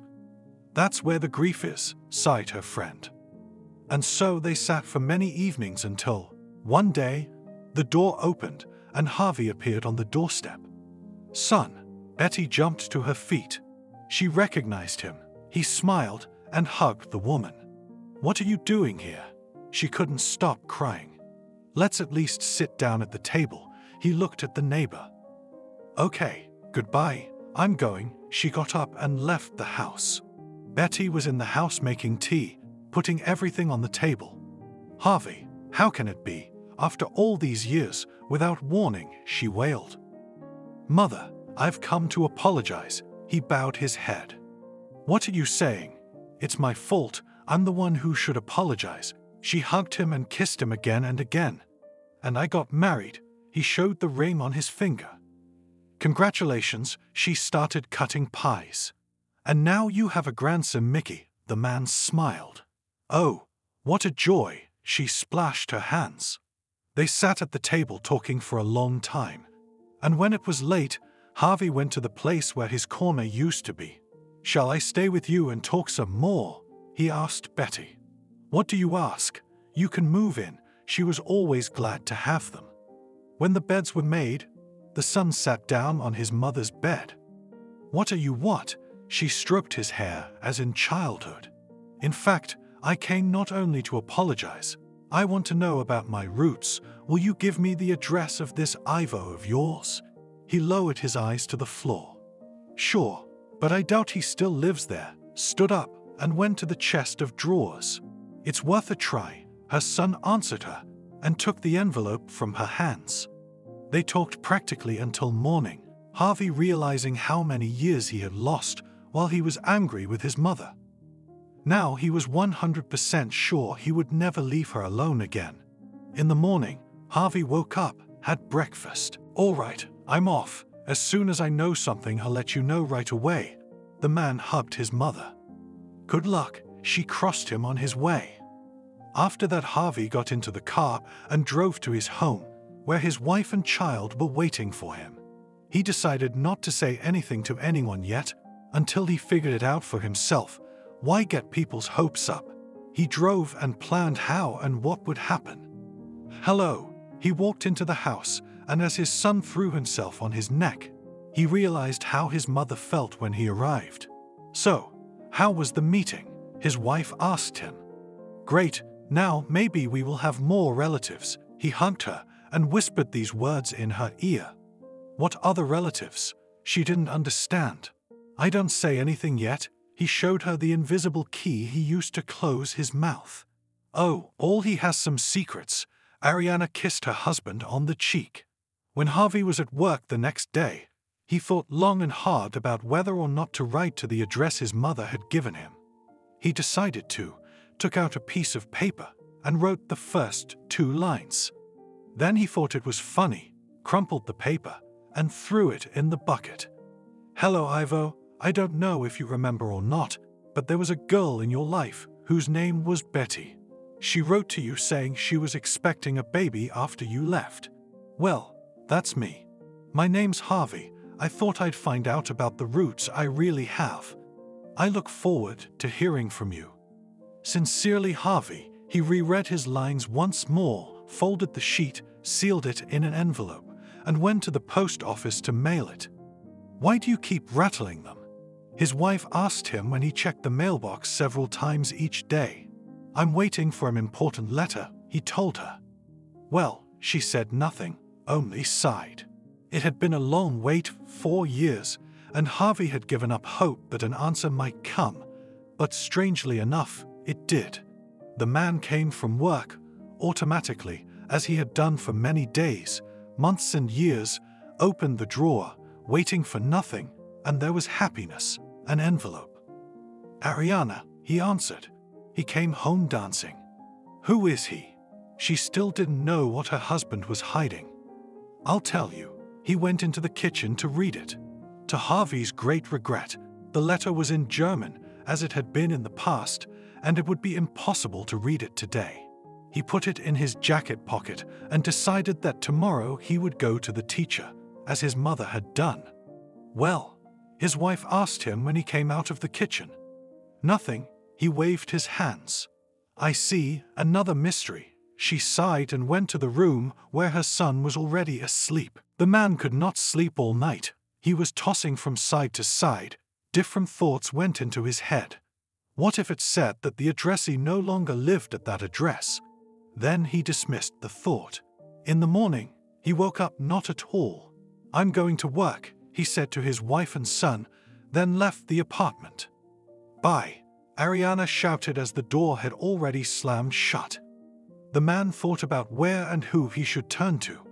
What if he went to the school, found the German teacher, and just showed the letter? The man was somehow embarrassed about it. He came to work, took his seat. "Why are you so glum?" a colleague asked him. "I need to translate the text from German, and I do not know who to turn to." Harvey did not hide from him. "Let me see," he asked him. "Do you know the language?" He couldn't believe his luck. "I can't say exactly what it says, but I can read it," he assured him. "Here." He took out the envelope. "So, let's see." The comrade began to run through the lines. "Well, what is it?" Harvey couldn't wait. "Wait, aha, aha, aha." Continue to read. "Oh, you don't understand anything." The colleague waved his hand at him and wanted to take the letter.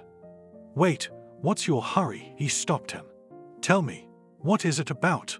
Harvey couldn't stand it. "Look, Ivo is writing to you." He showed him the lines. "I know that without you." Harvey was getting annoyed. "He says he knows Betty and offers you a meeting in 6 months. He pointed to the name of the city. "Wow," the man whistled. "Who is it?" Now there were questions from my colleague. "I'll tell you later if I meet him." Harvey took the letter from him. In the evening, when he got home, told his wife that he would have a business trip to the capital in a few months. She only smiled, probably already realized that her husband was looking for someone.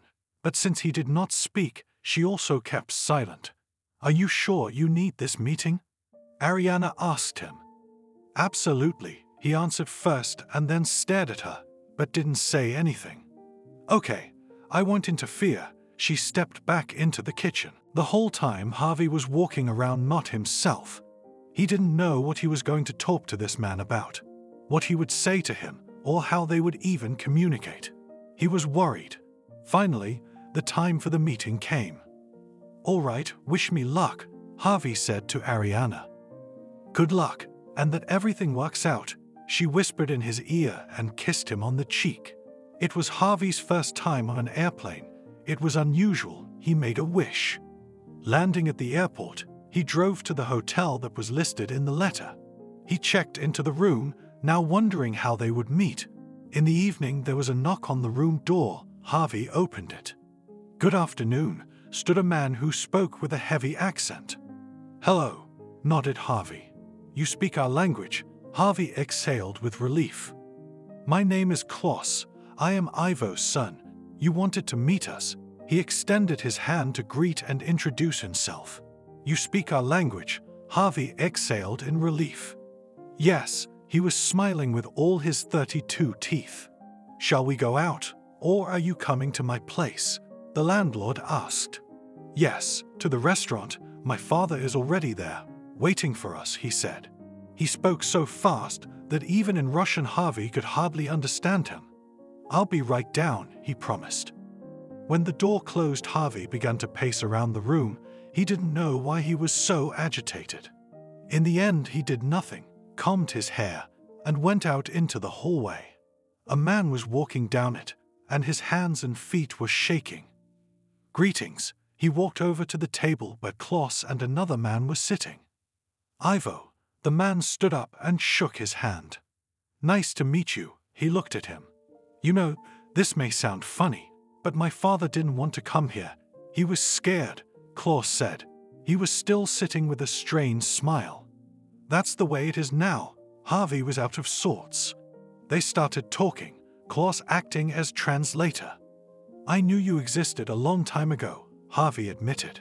"Yes, my father says he did, too," Klaus nodded. "So many years lost," the man said bitterly. Dad didn't believe it at first, but when Betty wrote several letters, he decided she couldn't write the same thing in each one. The son looked at his father. "Exactly," sipped Harvey's water.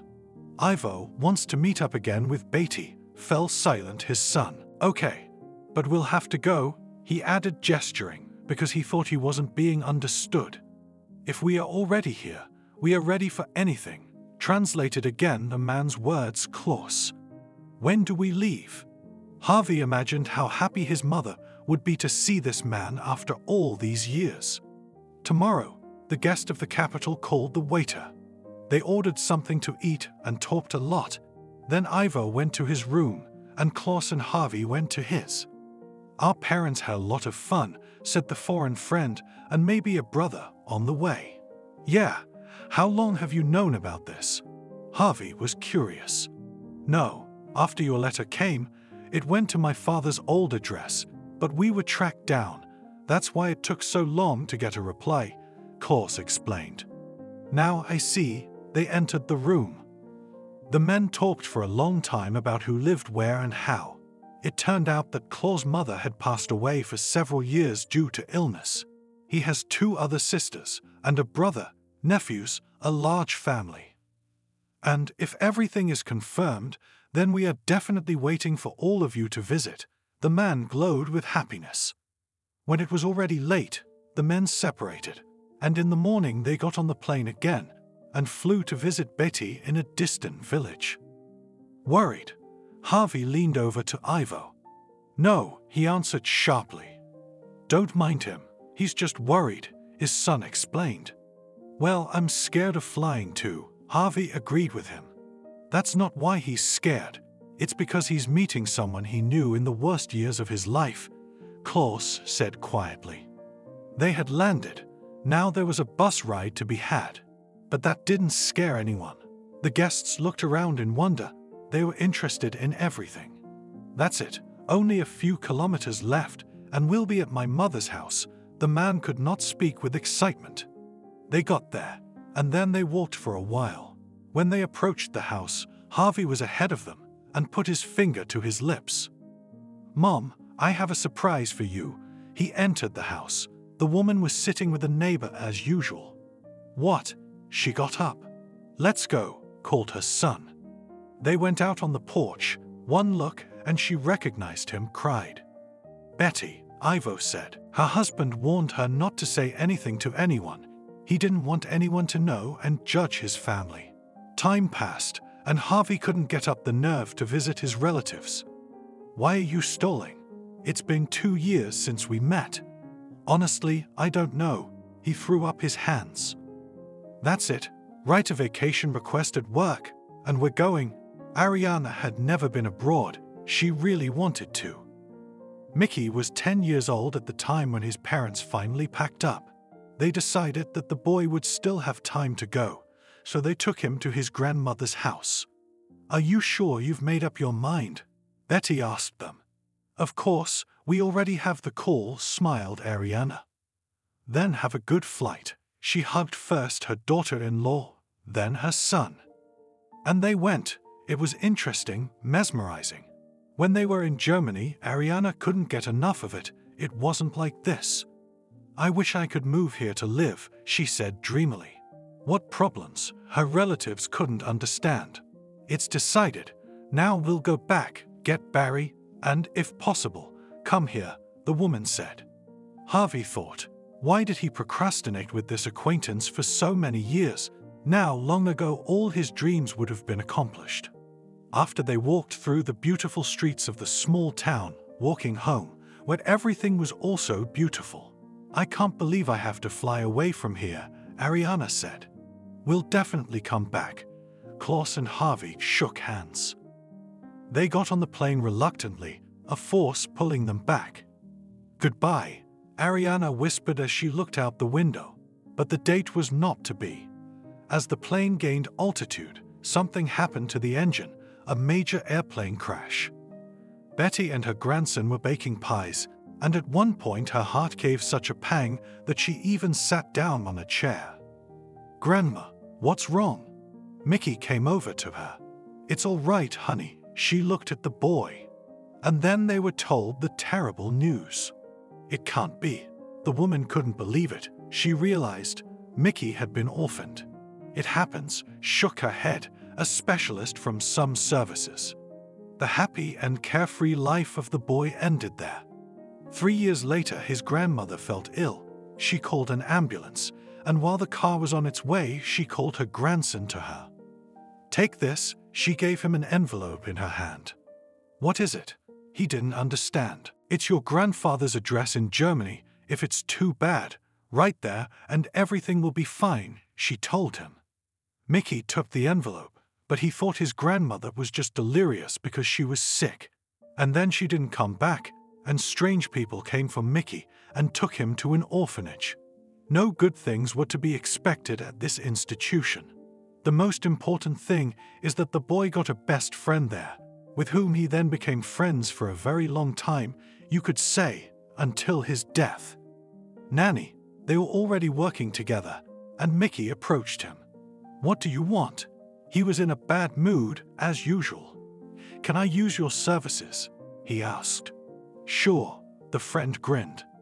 I don't know if it's true or not, but if something happens to me, can you give this envelope to my wife? He handed him an old envelope. Sure, what's in it? 1 million. Nanny was smiling again. I don't know, maybe more, shrugged Mickey. It was 6 months before the accident the man had been in. And now this envelope was in the hands of Maddie, who didn't understand anything. What is this? Asked Catherine when she saw the yellow old envelope. I don't know. The woman shrugged her shoulders. She herself was curious. You and Daddy did not hide anything from each other. Why he did not tell about it, did not understand the girl. Let's better see, then all the questions will immediately disappear, offered Maddie. Okay. They went to the table and opened what they had just been handed. Look, there's something written here. Catherine showed her mom. Yes, she started to read the story first, and when she got to the end, she cried a couple times. Let's write, looked at her mom. Do you think it's convenient? Maddie doubted. And what's the big deal? It says here, if something bad happens, then be sure to write, showed her the girl. So how many years ago it was, the woman twirled the envelope in her hands. So, what? Will it hurt us if we do it? Her daughter didn't understand. Okay, we'll decide tomorrow. She put it all back together and went about her usual business. In the evening, Maddie got a call from Natalie, a friend who always supported her in everything. Hi, can you come over? She asked her. Of course, lately Natalie had been concerned at all about what was going on in Maddie's family. They met that evening, and her friend showed her around and told her everything. And you still think, right? Catherine says, right, and that's it. No, so no. She looked at Maddie with big eyes. All right, the woman decided. At night, when Natalie had left and Catherine had gone to bed, she wrote a letter saying that Mickey had died and all that. The next day she sent it off, though it was funny. Hardly anyone wrote letters like that anymore. The reply came 6 months later. Mommy, we have a letter. Catherine walked into the house. Maddie took the envelope, unfolded it.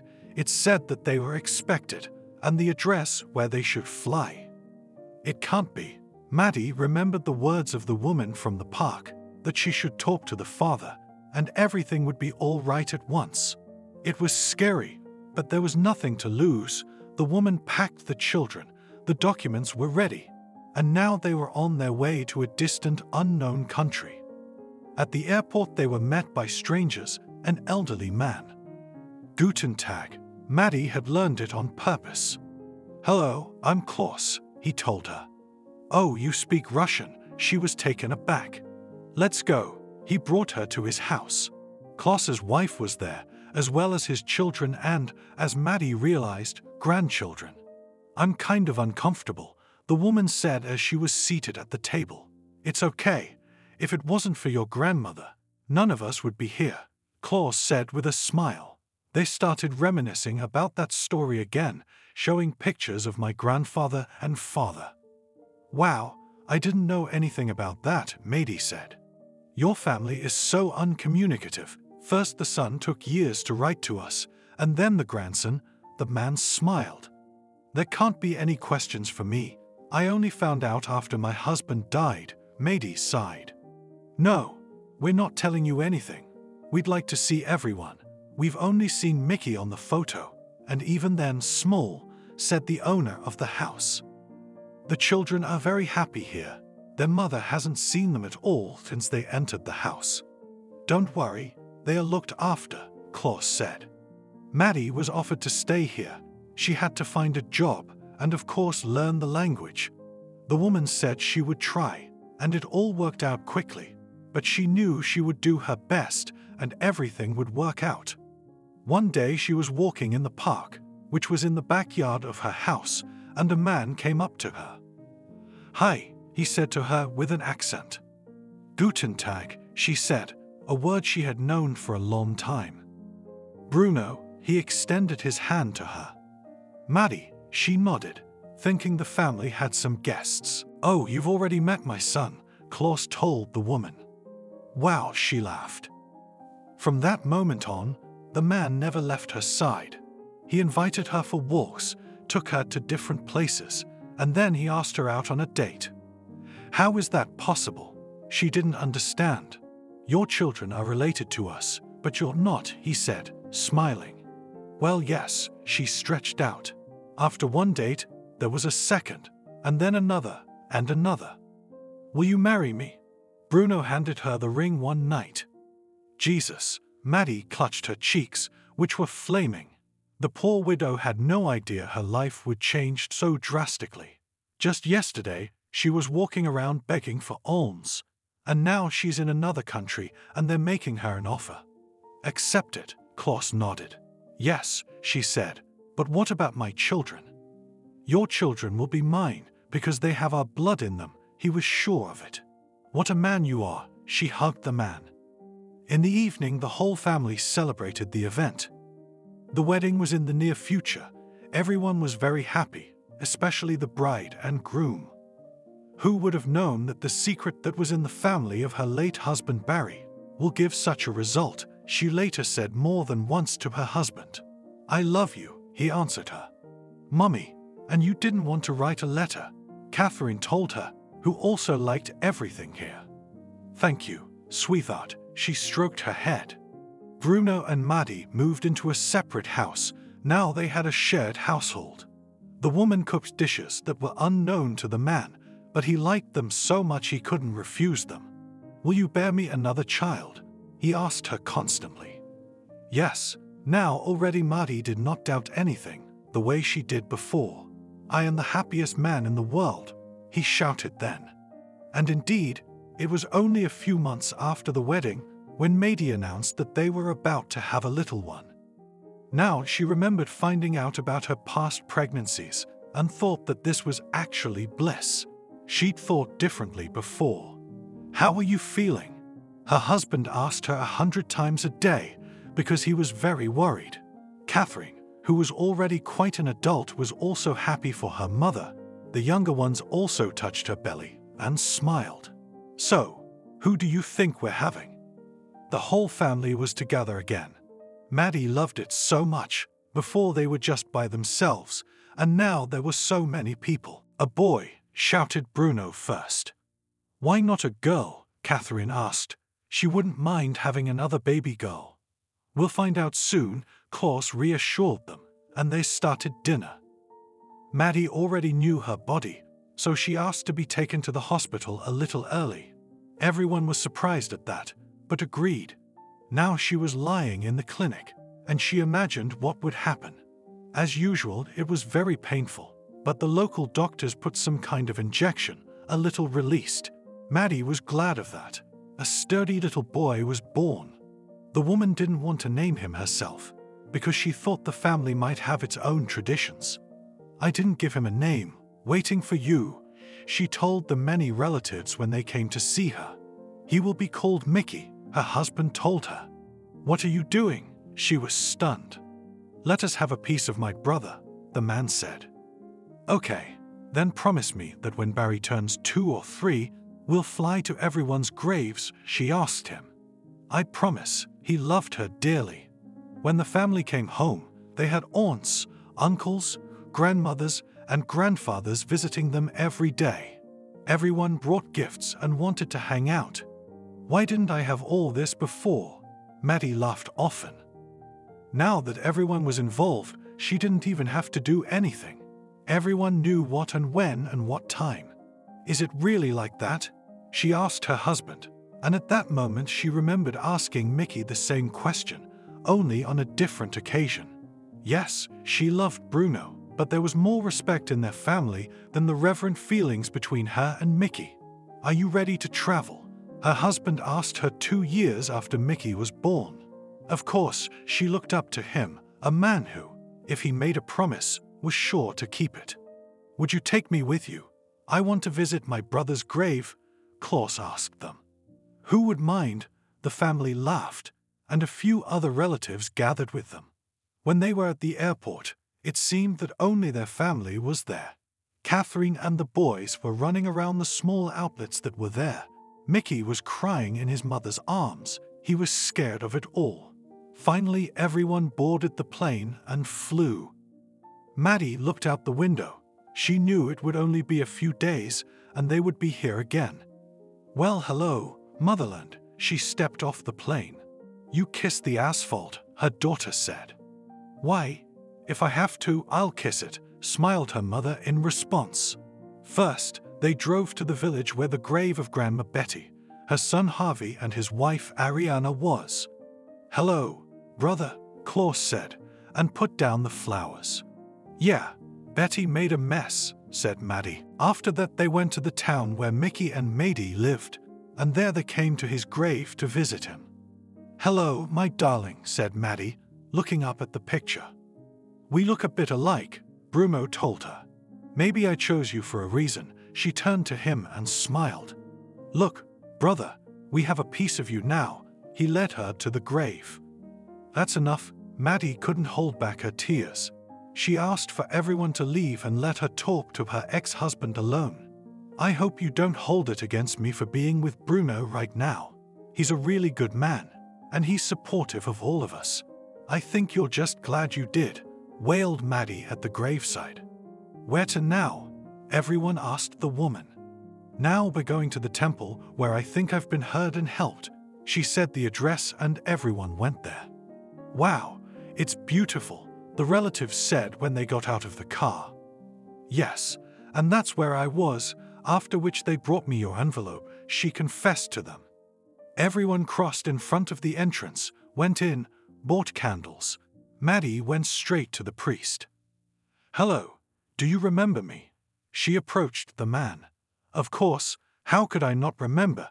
You never came then. He smiled into his beard. There have been such changes in my life that it is impossible to believe in them. And how not to believe in miracles? She cried again. Don't. He crossed her as he had then, turned and left. The family stayed here for a few days, and then they had to fly back. And now Maddie did not know when she would return to her homeland again. Thank you for watching this video to the end. Subscribe to the channel. Like it, write comments if you like the story, and see you on the channel.